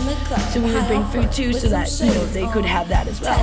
But we would bring them money because I think they have every right to do whatever they want. For one thing, their life is very hard. And if whatever drug they choose, whether it be heroin or alcohol, if that helps them sleep at night when they live outside in the cold, I think they should be able to do that. I think they have every right. Most of them have health problems, like mental problems. They've served in wars, most of them. Or, this is the United States, and if a person chooses to live a certain lifestyle, who are we to say? Yeah, how can we say someone can't be homeless? This is a free country. How can we say that land, that people cannot just live on it? I don't care. People try to say they own land. Desert. For one thing, how the fuck can you really think you own land? You do not. You think you do because you have a piece of paper saying you own that. You don't own the earth. You do not own the earth. You should be thankful that someone even let you have the opportunity to think you own that little piece of plat that you have, whatever it be, your house or whatever it is. But you better realize you don't really own it because guess what? Right now you're realizing if you don't pay, you don't own that thing. Also, you realize if some natural disaster came in, bye-bye house. You don't really own that stuff that you think, like, and the level you think you do. You know what I mean? The universe owns the universe and owns Earth. And when we think we can say, I own this so this person can't sit here or lay here or sleep here, that is not okay with the universe. Because the universe goes, you do not own that. You think you do? Well, guess what? Your whole city is going to be shut down now. So I think this is all karma. So now you say, well, you said the Democrats are doing it. Yeah, the Democrats are doing it, but they're sabotaging themselves in the process to try to do their agenda, which I think at the end of the day, I don't think a Democrat's going to win. So I think this whole thing is going to destroy our economy, and then Trump's still going to win. And then the Democrats are just going to be sitting there with their thumbs up their asses, and they destroyed their states for no reason. So, but all of us are going to suffer more than them because they have millions of dollars, so they don't really care.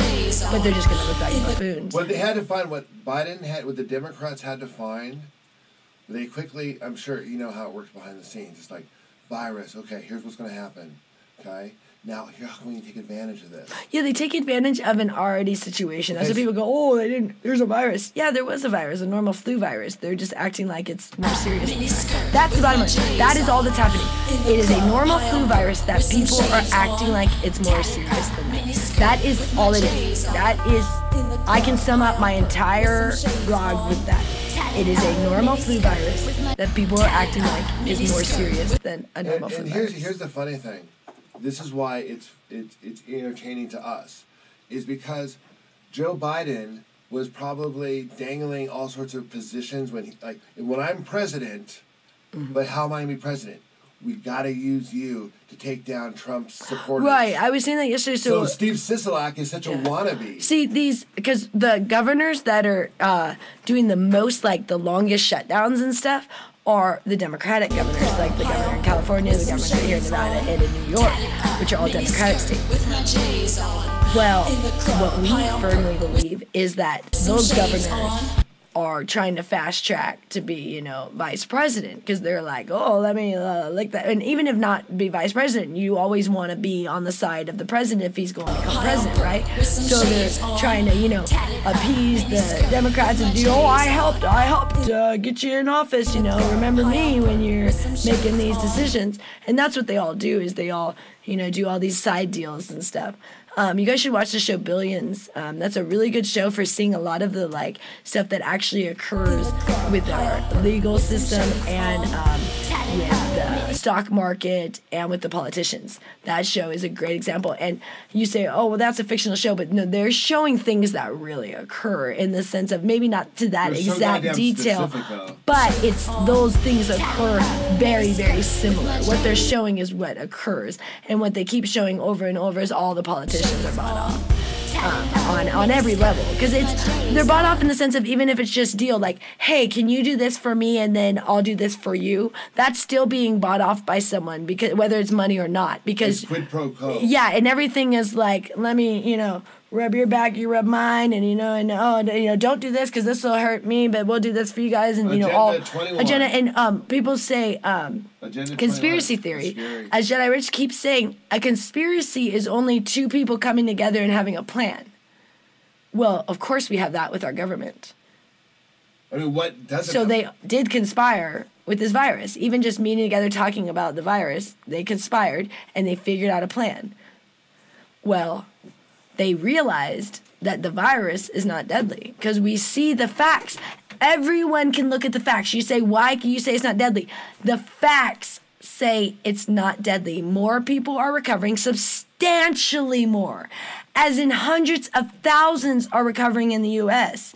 And only, I don't know the new number today, but it's less than 20,000 have died, which the normal flu virus kills 50,000 a year. So if you were tracking the normal flu virus, you would be seeing higher numbers than this one. So we've been duped, you guys. And we're losing our jobs for no reason. For a normal flu virus, we could have gone about our merry way the same way we were, and a couple people would have got it, as they always do. Maybe 50,000, maybe less. Dr. Drew seemed to think this one was going to only be 20,000 for the whole time. I don't know where he came up with that, but that was his number. But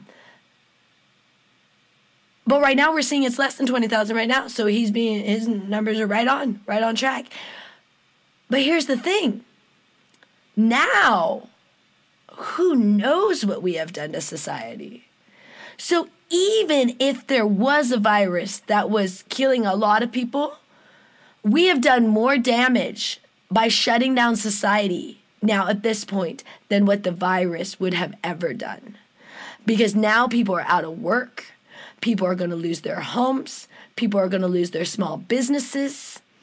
People are getting depressed. I heard people are already committing suicide during this time. We've had people ODing because they're depressed and they're stuck at home, so they're drinking too much and taking pills. And those are a real bad combination, like I said. Alcohol and the strong pills are what most people OD on. Very few people think people OD on Coke. You can only OD on Coke if alcohol is involved, and you'd be ODing on the alcohol is what you'd be ODing on, because Coke you really can't OD on. I mean, you can do so much Coke, you can't OD. All it happens is you're just up for days. It's not an OD thing. It's the combo. It's generally the things that are uppers and downers are what cause problems, because when you're so high and then go so low, because it's a problem where your heart rate's just getting all out of whack, You're causing, like I said, anytime when you're causing your body a lot up is when you're going to have more problems. And that's when most people die, that's when you'll hear people dying from Coke because they mixed it with something else. A lot of times heroin and Coke or alcohol and Coke. Usually alcohol and Coke. Very few people do Coke without alcohol. I don't know if you guys know that. It's very hard to do Coke without alcohol because it's so intense and it makes you shake and it's like, it'd be like when your heart's beating really fast. So alcohol brings it down. That's why most people combine those. But that can become very deadly because alcohol is very deadly. Alcohol is poison. So that's why I get upset when people make such a big deal about drugs, because a lot of the drugs, the ones that are the worst are the legal ones, the pharmaceuticals. And those we don't even make a big deal. We're starting to now more and more because so many kids are ODing. But those have always been more destructive than any street drug. Pharmaceuticals are so intense. So we did pills for a second, and that was the worst thing. Oh my gosh, we were taking Vicodin for a minute, and then a little bit of the oxys. This was in like 2013, And man, that is not a pleasant life. We did it because Jedi Rich had to have some teeth pulled. And then he started taking the Vicodins, and then I wanted to try it with him because I was all about doing anything that got me, like, anything. You know what I mean? Like, I would take any kind of pill, any kind of anything. I just wanted to feel anything, you know what I mean? I was just so messed up because this is after my mom died. If you could give me a substance, I would take it. So I was bulimic, I was drunk, So we tried the pills, and man, that is not a good existence. And it takes a long time to get better after them, too, because that's why most people are way sicker after. So, like, a lot of people will take them when they've been sick for, like, a pain in the ass that ever happened to teeth pulled. So we took them. And then, but then they continue to take them, and that's how people get addicted to these. And to get off of them is very hard. And some people die getting off of pharmaceutical pills. That's how strong they are.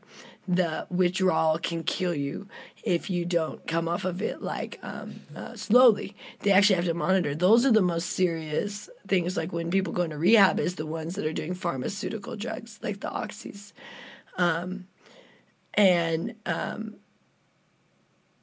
but a lot of the street drugs are not really that bad. Like, okay, the ones that are man-made are always going to be bad. Like meth is man-made. But ones like Coke, people, it's funny, they think it's so bad. It's not really. It's when you mix it with things, that's the same. And then weed is not even a drug, but people consider that a drug.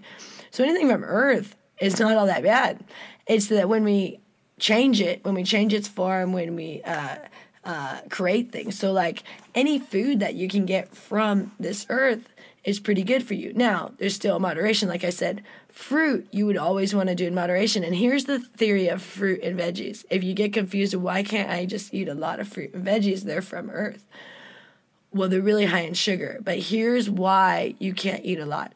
Because you have to imagine earth as if before we had all of the available sources we have now. So imagine you're on earth back in the day when you only had access to certain fruits and you had to pick them yourself or go find them. That's how you should view fruits and nuts and things, is the access you would have in the wild. So you would only get maybe a handful of berries, maybe an apple once in a while, maybe depending on where you are in the tropics, you might have tropical fruit. But you would not have the access that we have now. Oh, can you do that in the middle of the, does that work? I think so. Or does it mess it up when it flips? I'm going to check. Okay. I don't remember with Periscope. But so people eat copious amounts of fruit now. You wouldn't have the access to that back in the day. So that's what you need to think when you're thinking of what to eat is, if I was in the wild, would I be able to eat this the way I'm eating it? And if the answer is no, then those are the things you want to avoid. So if it's something where they had to process it, they had to smash it, they had to so I was saying the other day, almond butter, I found, is not good because you can get so much so fast, like so much fat, so much sugar, because you can take a big old mouthful, which in the wild you wouldn't be able to get that much almond butter. You'd have to squish a lot of almonds and find all those almonds, you know what I mean? Where now you can spoonfuls of almond butter. So when you're thinking of what to eat, is think of, would I have access to this in the wild? And how much access would I have to it? And that's how much you should eat of it. So what you would have access to in the wild is animals. And you would eat the animals that were available to you. And some places would have some fruit, but some places don't even have fruit. So think like that. And that's a good rule of thumb. You go, okay, what would my great way back ancestors, I have a Native American ancestor. My great-great-grandma was Native American from California. She's a native Californian. I don't know what tribe, because it's all a mess with my family history. I'll get that another time, but I could ask my dad, but I just never did, because it was, my grandpa was very racist, and he disowned his mother, and it was this crazy thing, which I'm very mad about now, because I think it's so cool that I have a Native American relative, but my grandpa was an asshole, my great-grandpa. Anyways, so think of what your ancestors would have ate, and that is how you can know how much you should eat, you know, in the sense of like, so with fruit, you go, okay, well, what would be available? I'd only be able to get a little bit of fruit. And so then that's how much fruit you can eat. Now, and you wouldn't have access to putting fruit in smoothies. And that's what I was talking about the other day, is the problem with beverages, is beverages go right into your system immediately. Like just straight energy, you know? It's like right into your bloodstream. There's no processes needed to, break it down or anything. So you're not using any energy, and then you're getting all of that sugar, fat, whatever it may be, calories, and anything that you don't use right then, like you don't burn off right then, stored to fat. So when you do that drink, let's say you take a swig of orange juice in the morning or a smoothie. If you don't immediately burn off all of that, what you just drank, you're going to store it all as fat immediately. That's how that happens. Because see, with other things, when you have to eat them, chew them, smell them, digest them, all of that is a process that takes time and burns calories. It's not ours. You don't store all of that as fat. But beverages, right into your bloodstream, the sugar, instant sugar, and instant calories, instant whatever. That's why you feel an instant rush. But then right away, you're going to feel tired. And this is what I also say, what happens when you do a lot of sugar. Your body produces more insulin. And insulin tells your body to store fat. So every time you're doing sugary things or the artificial things or the caffeine, you're telling your body to produce insulin, which then tells your body to store fat, which also tells your body to go into hibernation, tells your body to go into depressed mode, all the above. And we wonder why so many people are getting depressed. Because all of the substances they're taking in are telling them to relax, be depressed, store fat, don't do anything, hibernate like a bear. And every time they're taking the thing to try to give themselves energy again, their body says, relax, store fat, hibernate like a bear, sit on the couch, don't do anything. You go, more coffee, more sugar, wake me up. Relax, store fat. I mean, do you see where it's just this constant battle? And caffeine, you say, well, how does caffeine do that? Because that's not sugar. Caffeine does it because caffeine numbs all of your hormones and your senses.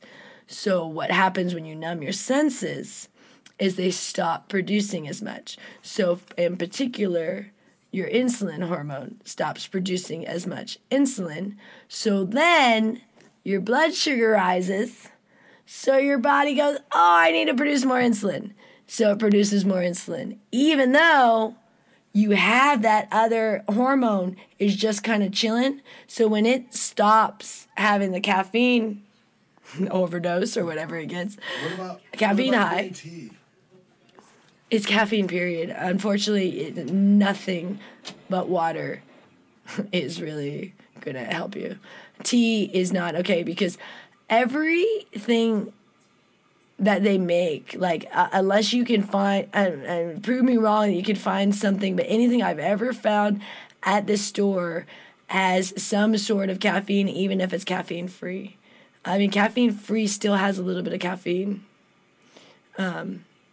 So if you can find one and you know for sure, but I'll tell you what, if you cut out caffeine and then try a caffeine-free thing, you will see it has caffeine. You think it doesn't because you're like, oh, it doesn't because you're used to having caffeine. Cut out caffeine and for a while, and then try a caffeine-free tea and see if you think there's caffeine in there. And you will be amazed. You'll be bouncing off the ceilings with caffeine-free tea. It's insane. I was like, what? Because I wanted to do, because that's what we did first. We first switched to tea, and I wanted to keep doing tea because I didn't want to only drink water. But then I realized there is caffeine in caffeine-free. And then we did the, I think it's called maca tea. That's got a lot of caffeine. That one, man, we did that for a while.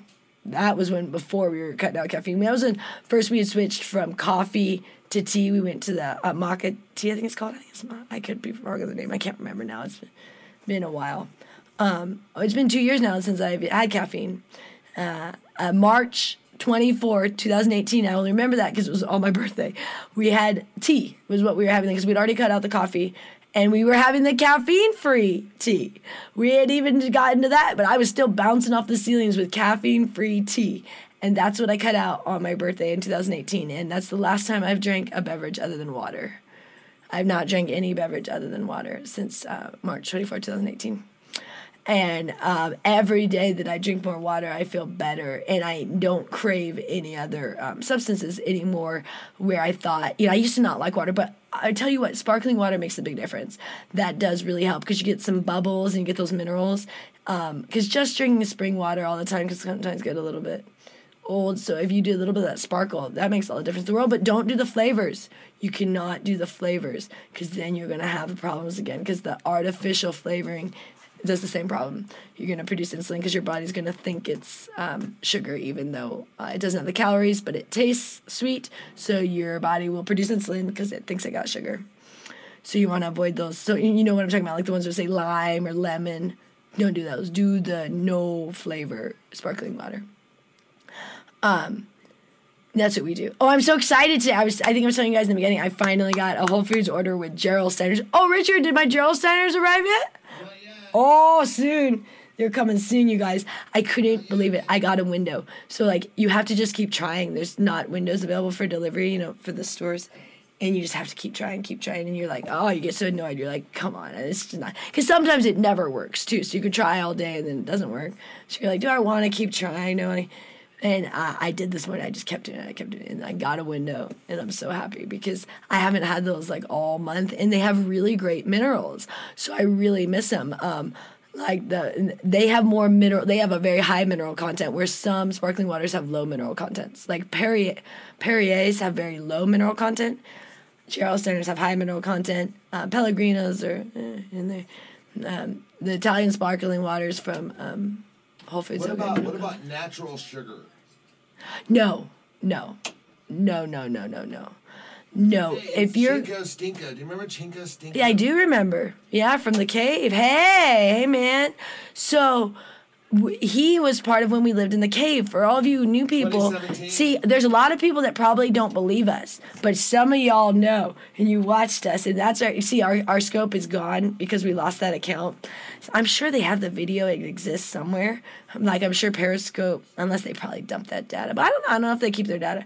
But somewhere there is countless hours of us living in a cave, and we scoped it all, and we thought we would have it, but then they took down our account. But we lived in a cave for 3.5 months from November 2017 to February 2018. So right into living in the cave is when we were drinking a bunch of coffee, and then right after, so that next month was when we discovered cutting out coffee too, right after living in a cave. I discovered all the diet stuff, most of it living in the cave. We knew about organics, but we rediscovered how important they were living in the cave because we tried other things since we were on short pennies. So we would try non-organic things, and I kept getting very sick. And people will know that watch as I got 2 kidney infections in the 2 months, within 2 months, the first 2 months I had kidney infections. And then Jedi Rich, the last month, he had hurt his arm. We lived in a cave. You had to hike up about a mile at the top of this mountain here, just on the outskirts of the city here. And you hiked up, and then there was a cave at the top of the hill that we put a tent in there. So it was like a hole, and there's rocks, and then we put the tent. And we had to have an air mattress because it was on rocks. But unfortunately, our air mattress would pop all the time. You go, yeah, well, you put it on rocks.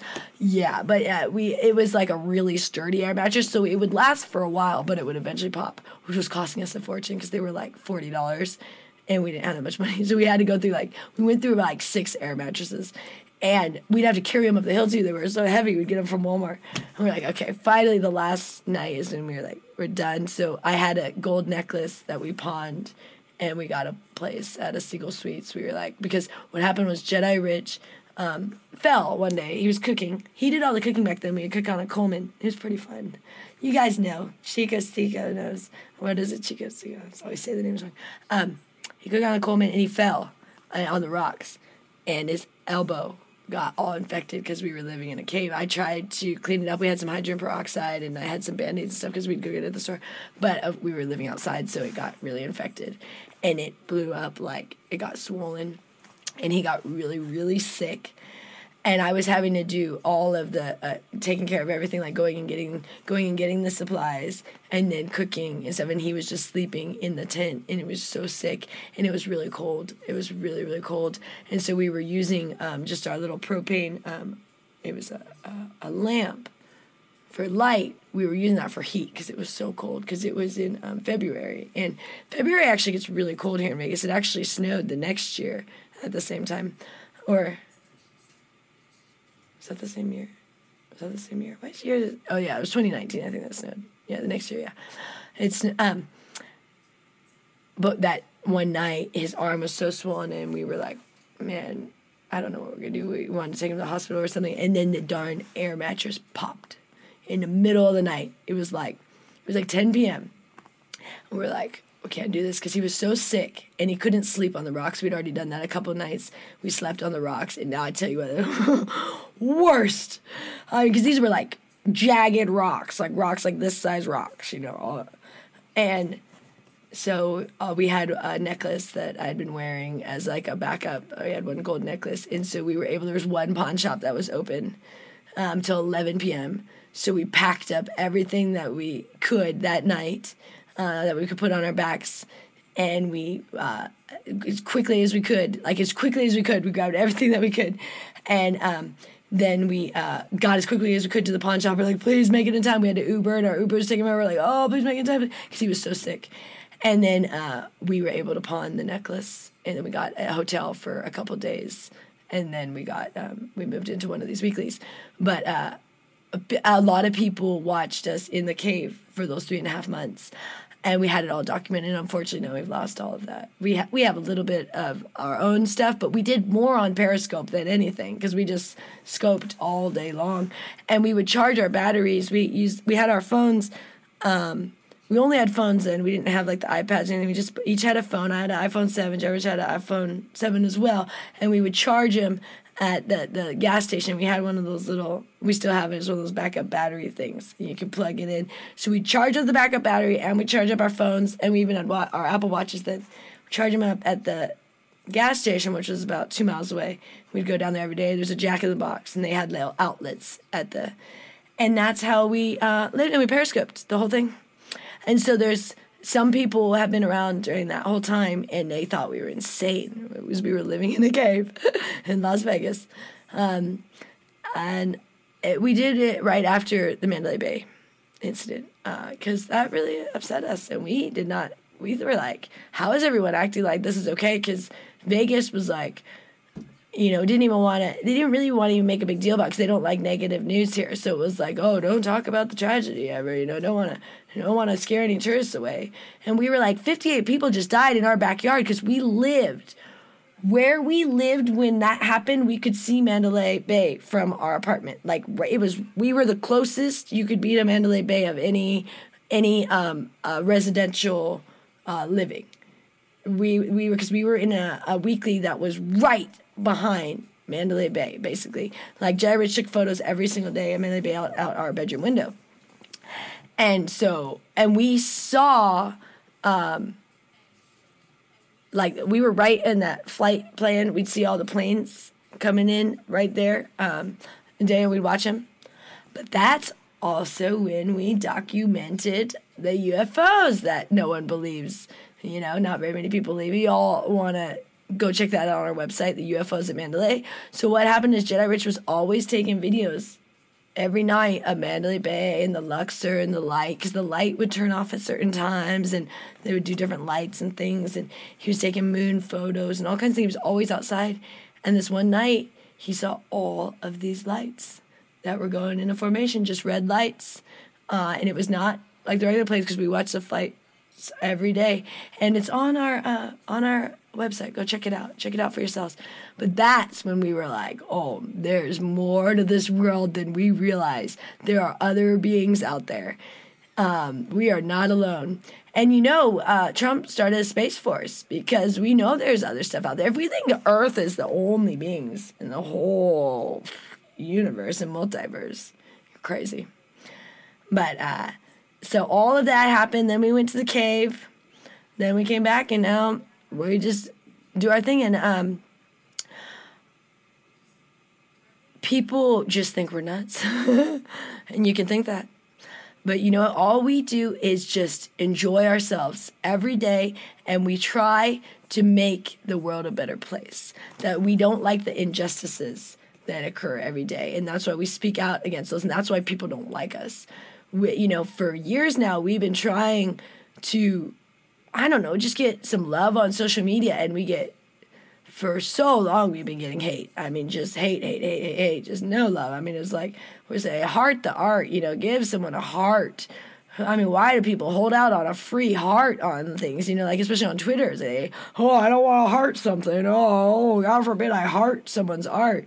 So we were fighting with that for years, and then we just said, forget it. We're just going to do our thing, not worry about it, and not worry about the views because not worry about how many people see it, just because we're not going to kowtow to what people want, in the sense of I'm not going to say, I see everyone's getting views when they do this, so I'm going to do that. That's not what I'm going to do. I'm going to continue to speak what I believe is true, or what I feel, and if people don't like that, that's okay with me. But I'm not going to stop speaking how I feel, even if I get more hate than love. And that's what I'm okay with now. I've learned to accept. But it was hard for me at first because no one likes people to say nasty things to them. It don't matter if you're confident or not. It don't matter if people go, why you worry you're confident. It don't matter. It still can hurt. And I choose to sometimes not look at a lot of this stuff, anymore. Like I don't watch my whole scopes because I know there's a lot of nasty comments that come in, but I'm hearing from Jedi, so a lot of nice comments are coming in, so that's good. I'll look at it a little bit, but it never fails when I look at it. I'll happen to see the comments that come in that are just nasty. I'm like, you turn on for a couple minutes, and you have to, darn it. So, it just gets in your head because people just say rude things, and even if you're confident, it's still just kind of like, why do people have to be mean? So then that kind of upsets me, but I'm getting more and more over that because I realize people are only mean because they're hurting themselves. And they lash out because they're hurting. And they generally lash out of jealousy. And jealousy usually comes out of because you're not getting what you need. And so you feel other people are. And so it also comes out of greed. But it also can come out of just because people are not getting what they need.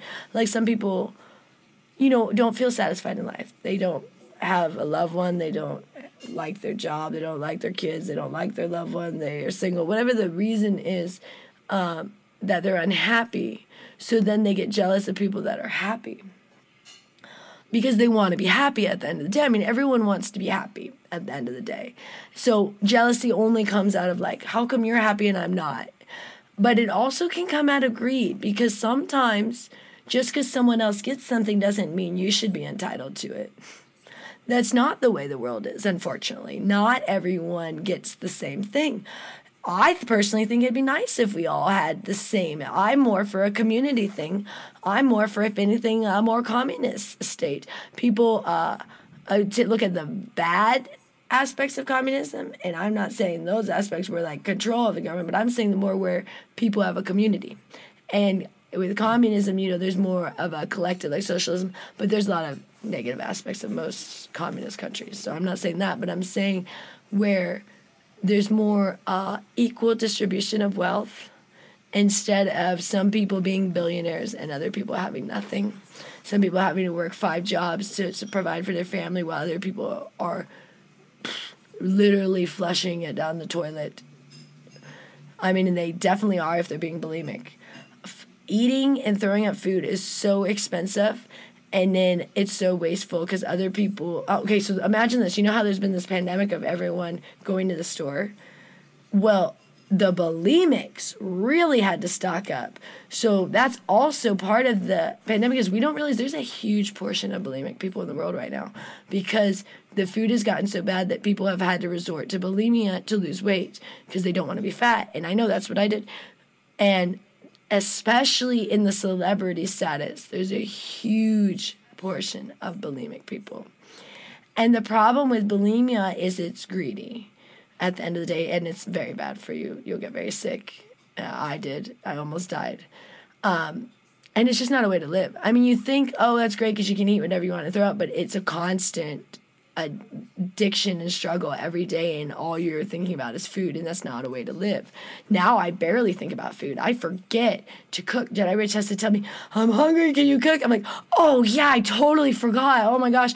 When I spent my entire existence thinking about everything, like what I ate, what I'm going to eat next, what I just ate and need to throw up, what I just ate and need to somehow work out, what I just ate and need to take laxatives for, what I just ate and now need to just make myself feel bad because I ate that, or like everything, or what I'm going to eat next, or how many calories is that, or oh, is that going to make me fat, or I mean, constant, all day long for my entire life until now, until I discovered eating organic meat, greens.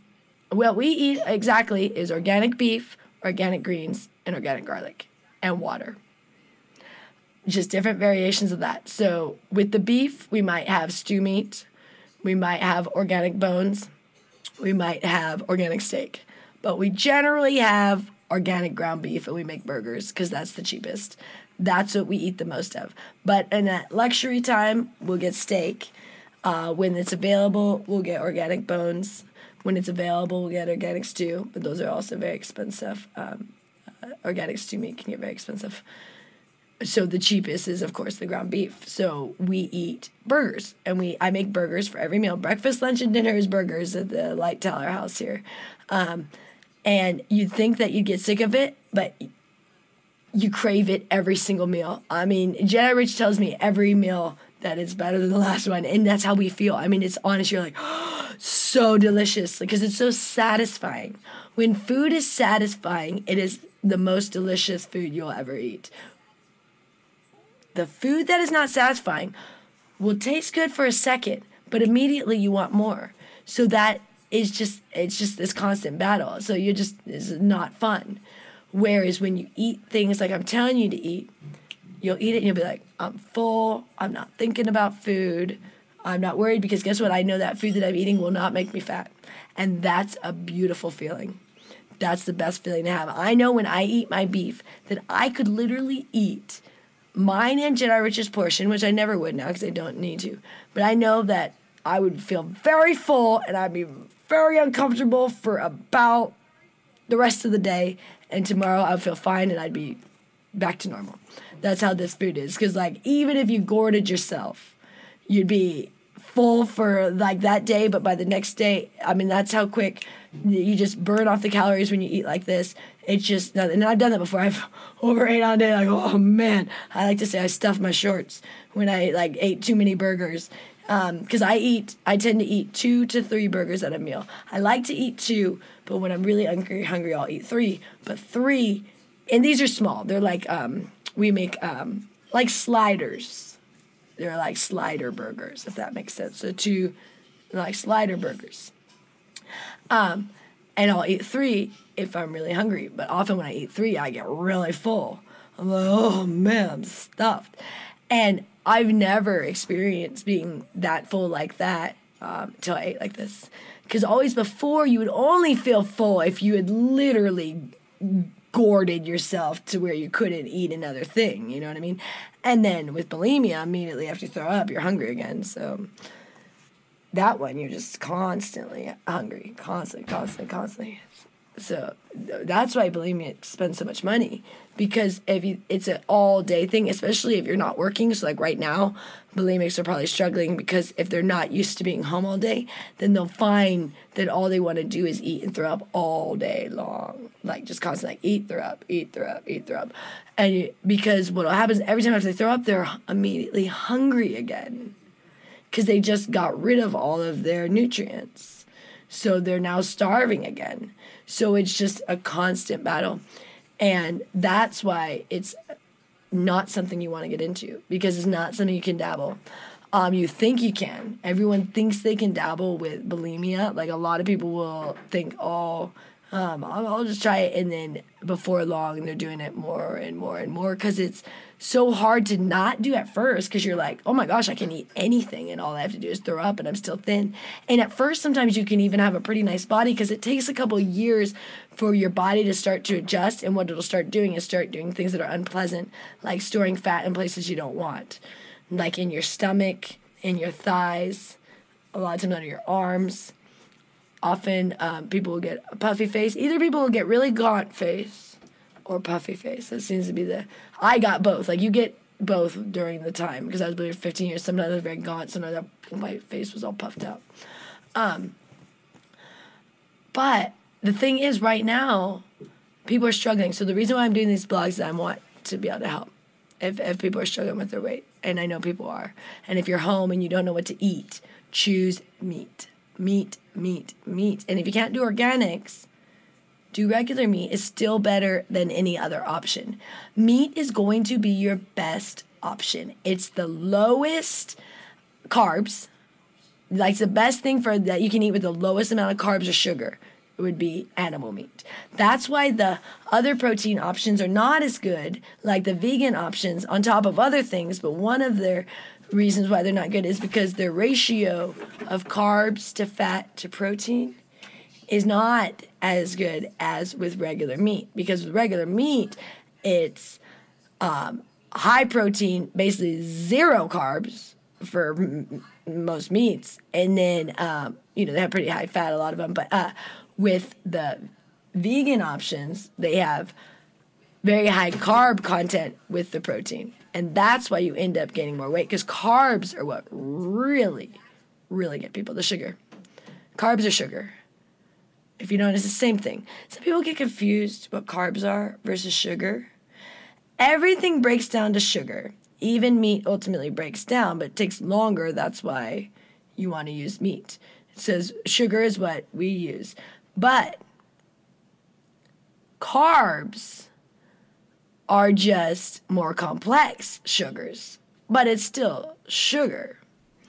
People think that they just need to look at the sugar content and not look at the carb content, or they think those are different, or they come up with these theories that complex carbs are so much better than no, it's all carbs. So you gotta, complex carbs are better than regular sugar. That is true, but you can't be eating a bunch of complex carbs, is what I'm saying. That you still got to keep your carbs, though. You want to have 60%. If you want to be thin, that's all I'm saying. If you want to be fat, do whatever you want.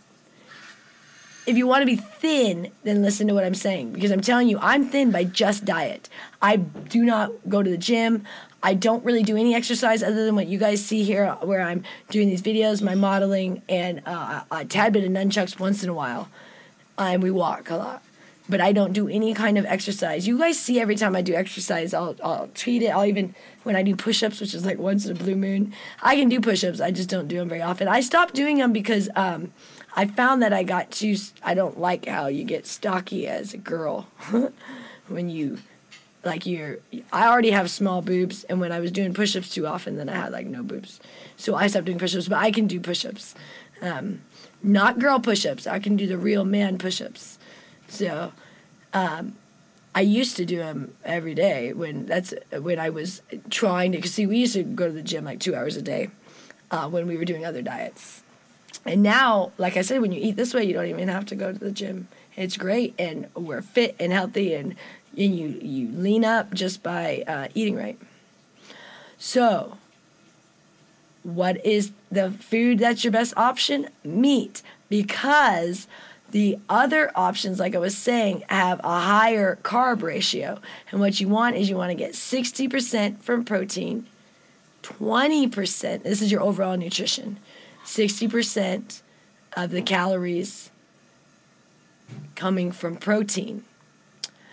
You want 20% from carbs and 20% from fat.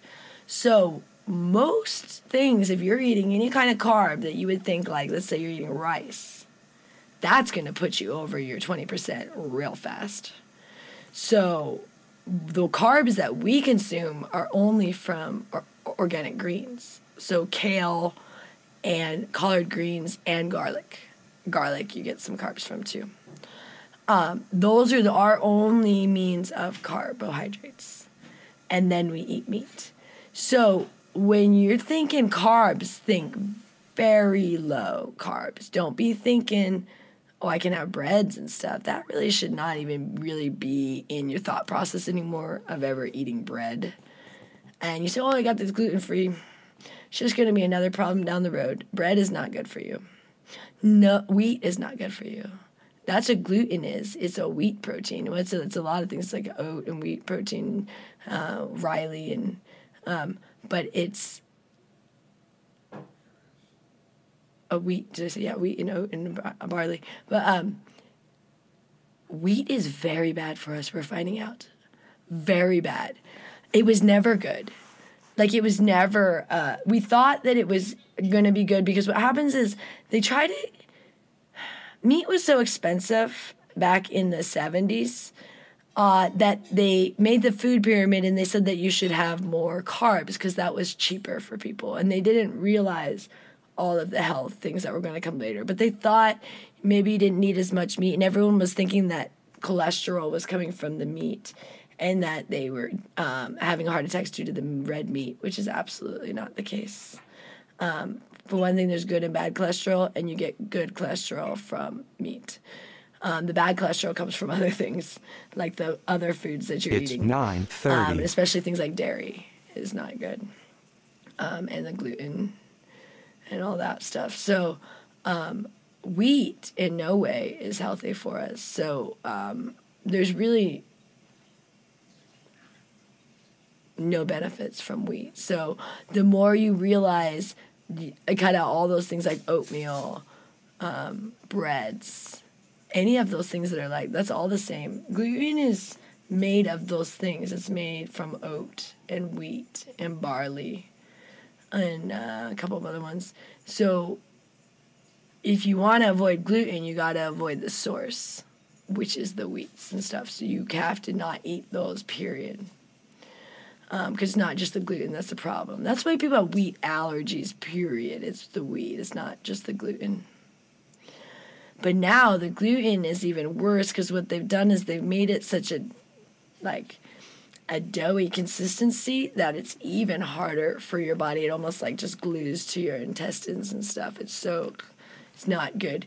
You don't ever want to think about when you're eating something of what that's going to do on the inside. If it's like a pasty thing, there's going to be pasty on your insides too, and so it's going to be very hard to digest. So when you think of things like peanut butter or almond butter, like I said, or things that are just like hard to digest, like bready, doughy donuts and anything like that, those are going to be the things that are going to be an issue, that are going to stick to your organs. You're going to have problems. You're going to, it's just going to be, you're not going to feel good.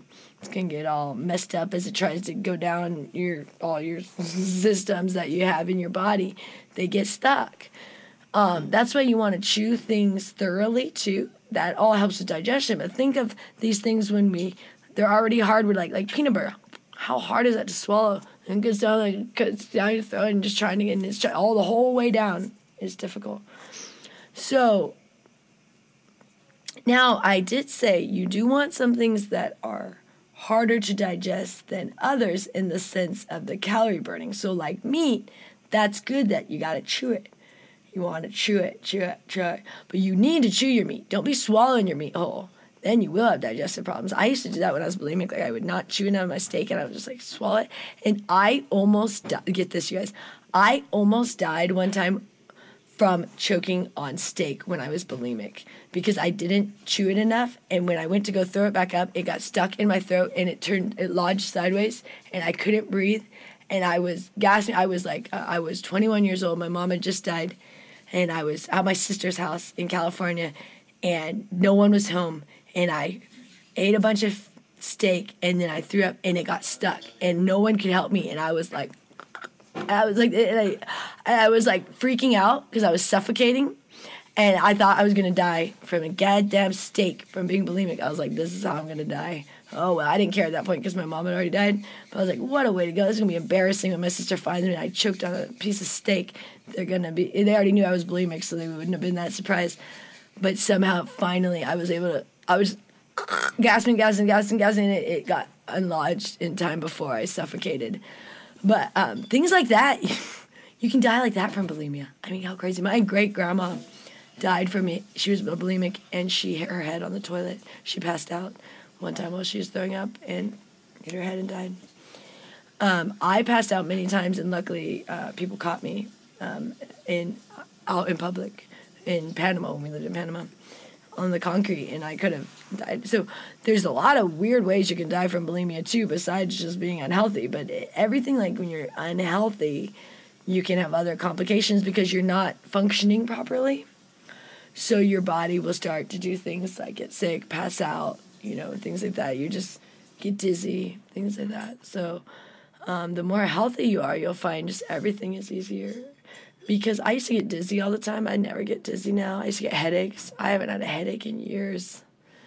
I had excruciating headaches for about 10 years. They were just debilitating. And I haven't had a headache ever since we started smoking weed. I even got my weed, sorry guys, my butt started hurting this chair. It's about time for me to end this. Must be time. That's when I know it's time, but I'm sticking to the chair. Oh, I felt like a line probably. Major line from on my butt. Anyways, what was I talking about? I don't even know now. I totally lost my train of thought.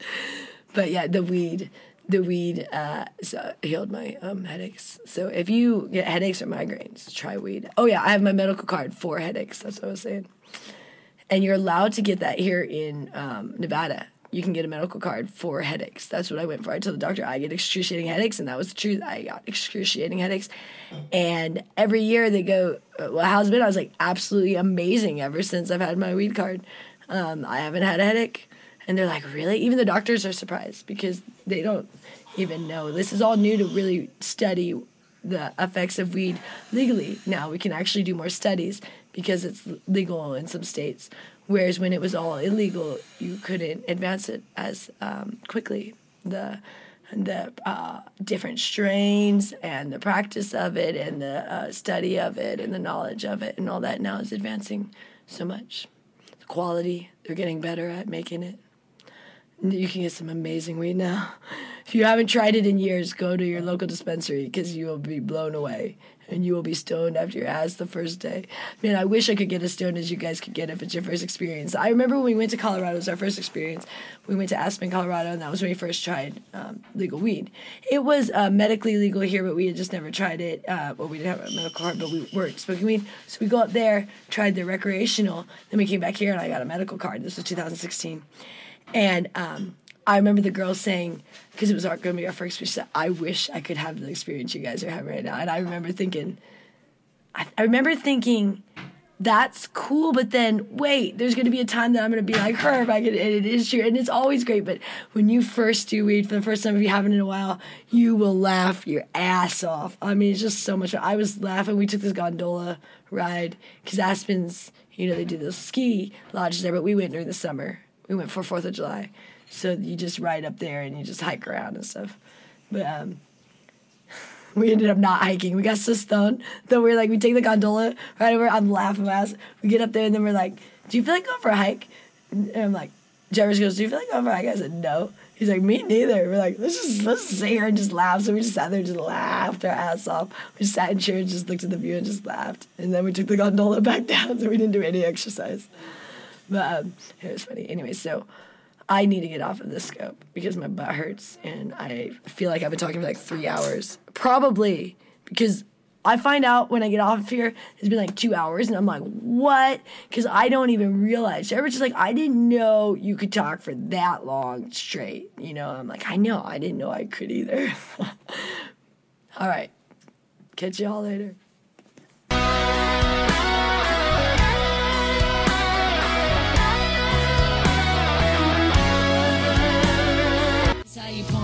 The dog, not to death. I'm not impressed. I'm not amused. I'm not confused. I'm not confused. I'm a grown man business. I am not in school. Put your hand down, youngin'. This is not for you. On my jail, my beats with the Kanye, yo. Your name on the market, your name off the payroll. Style fresh like I'm still a Dayo, and it's been like that since the Dayo. On more time than a Rolly or Seiko. Step on deck, your neck, or do what I say so. Get up or get out, get down and lay low. You're standing in the shadow.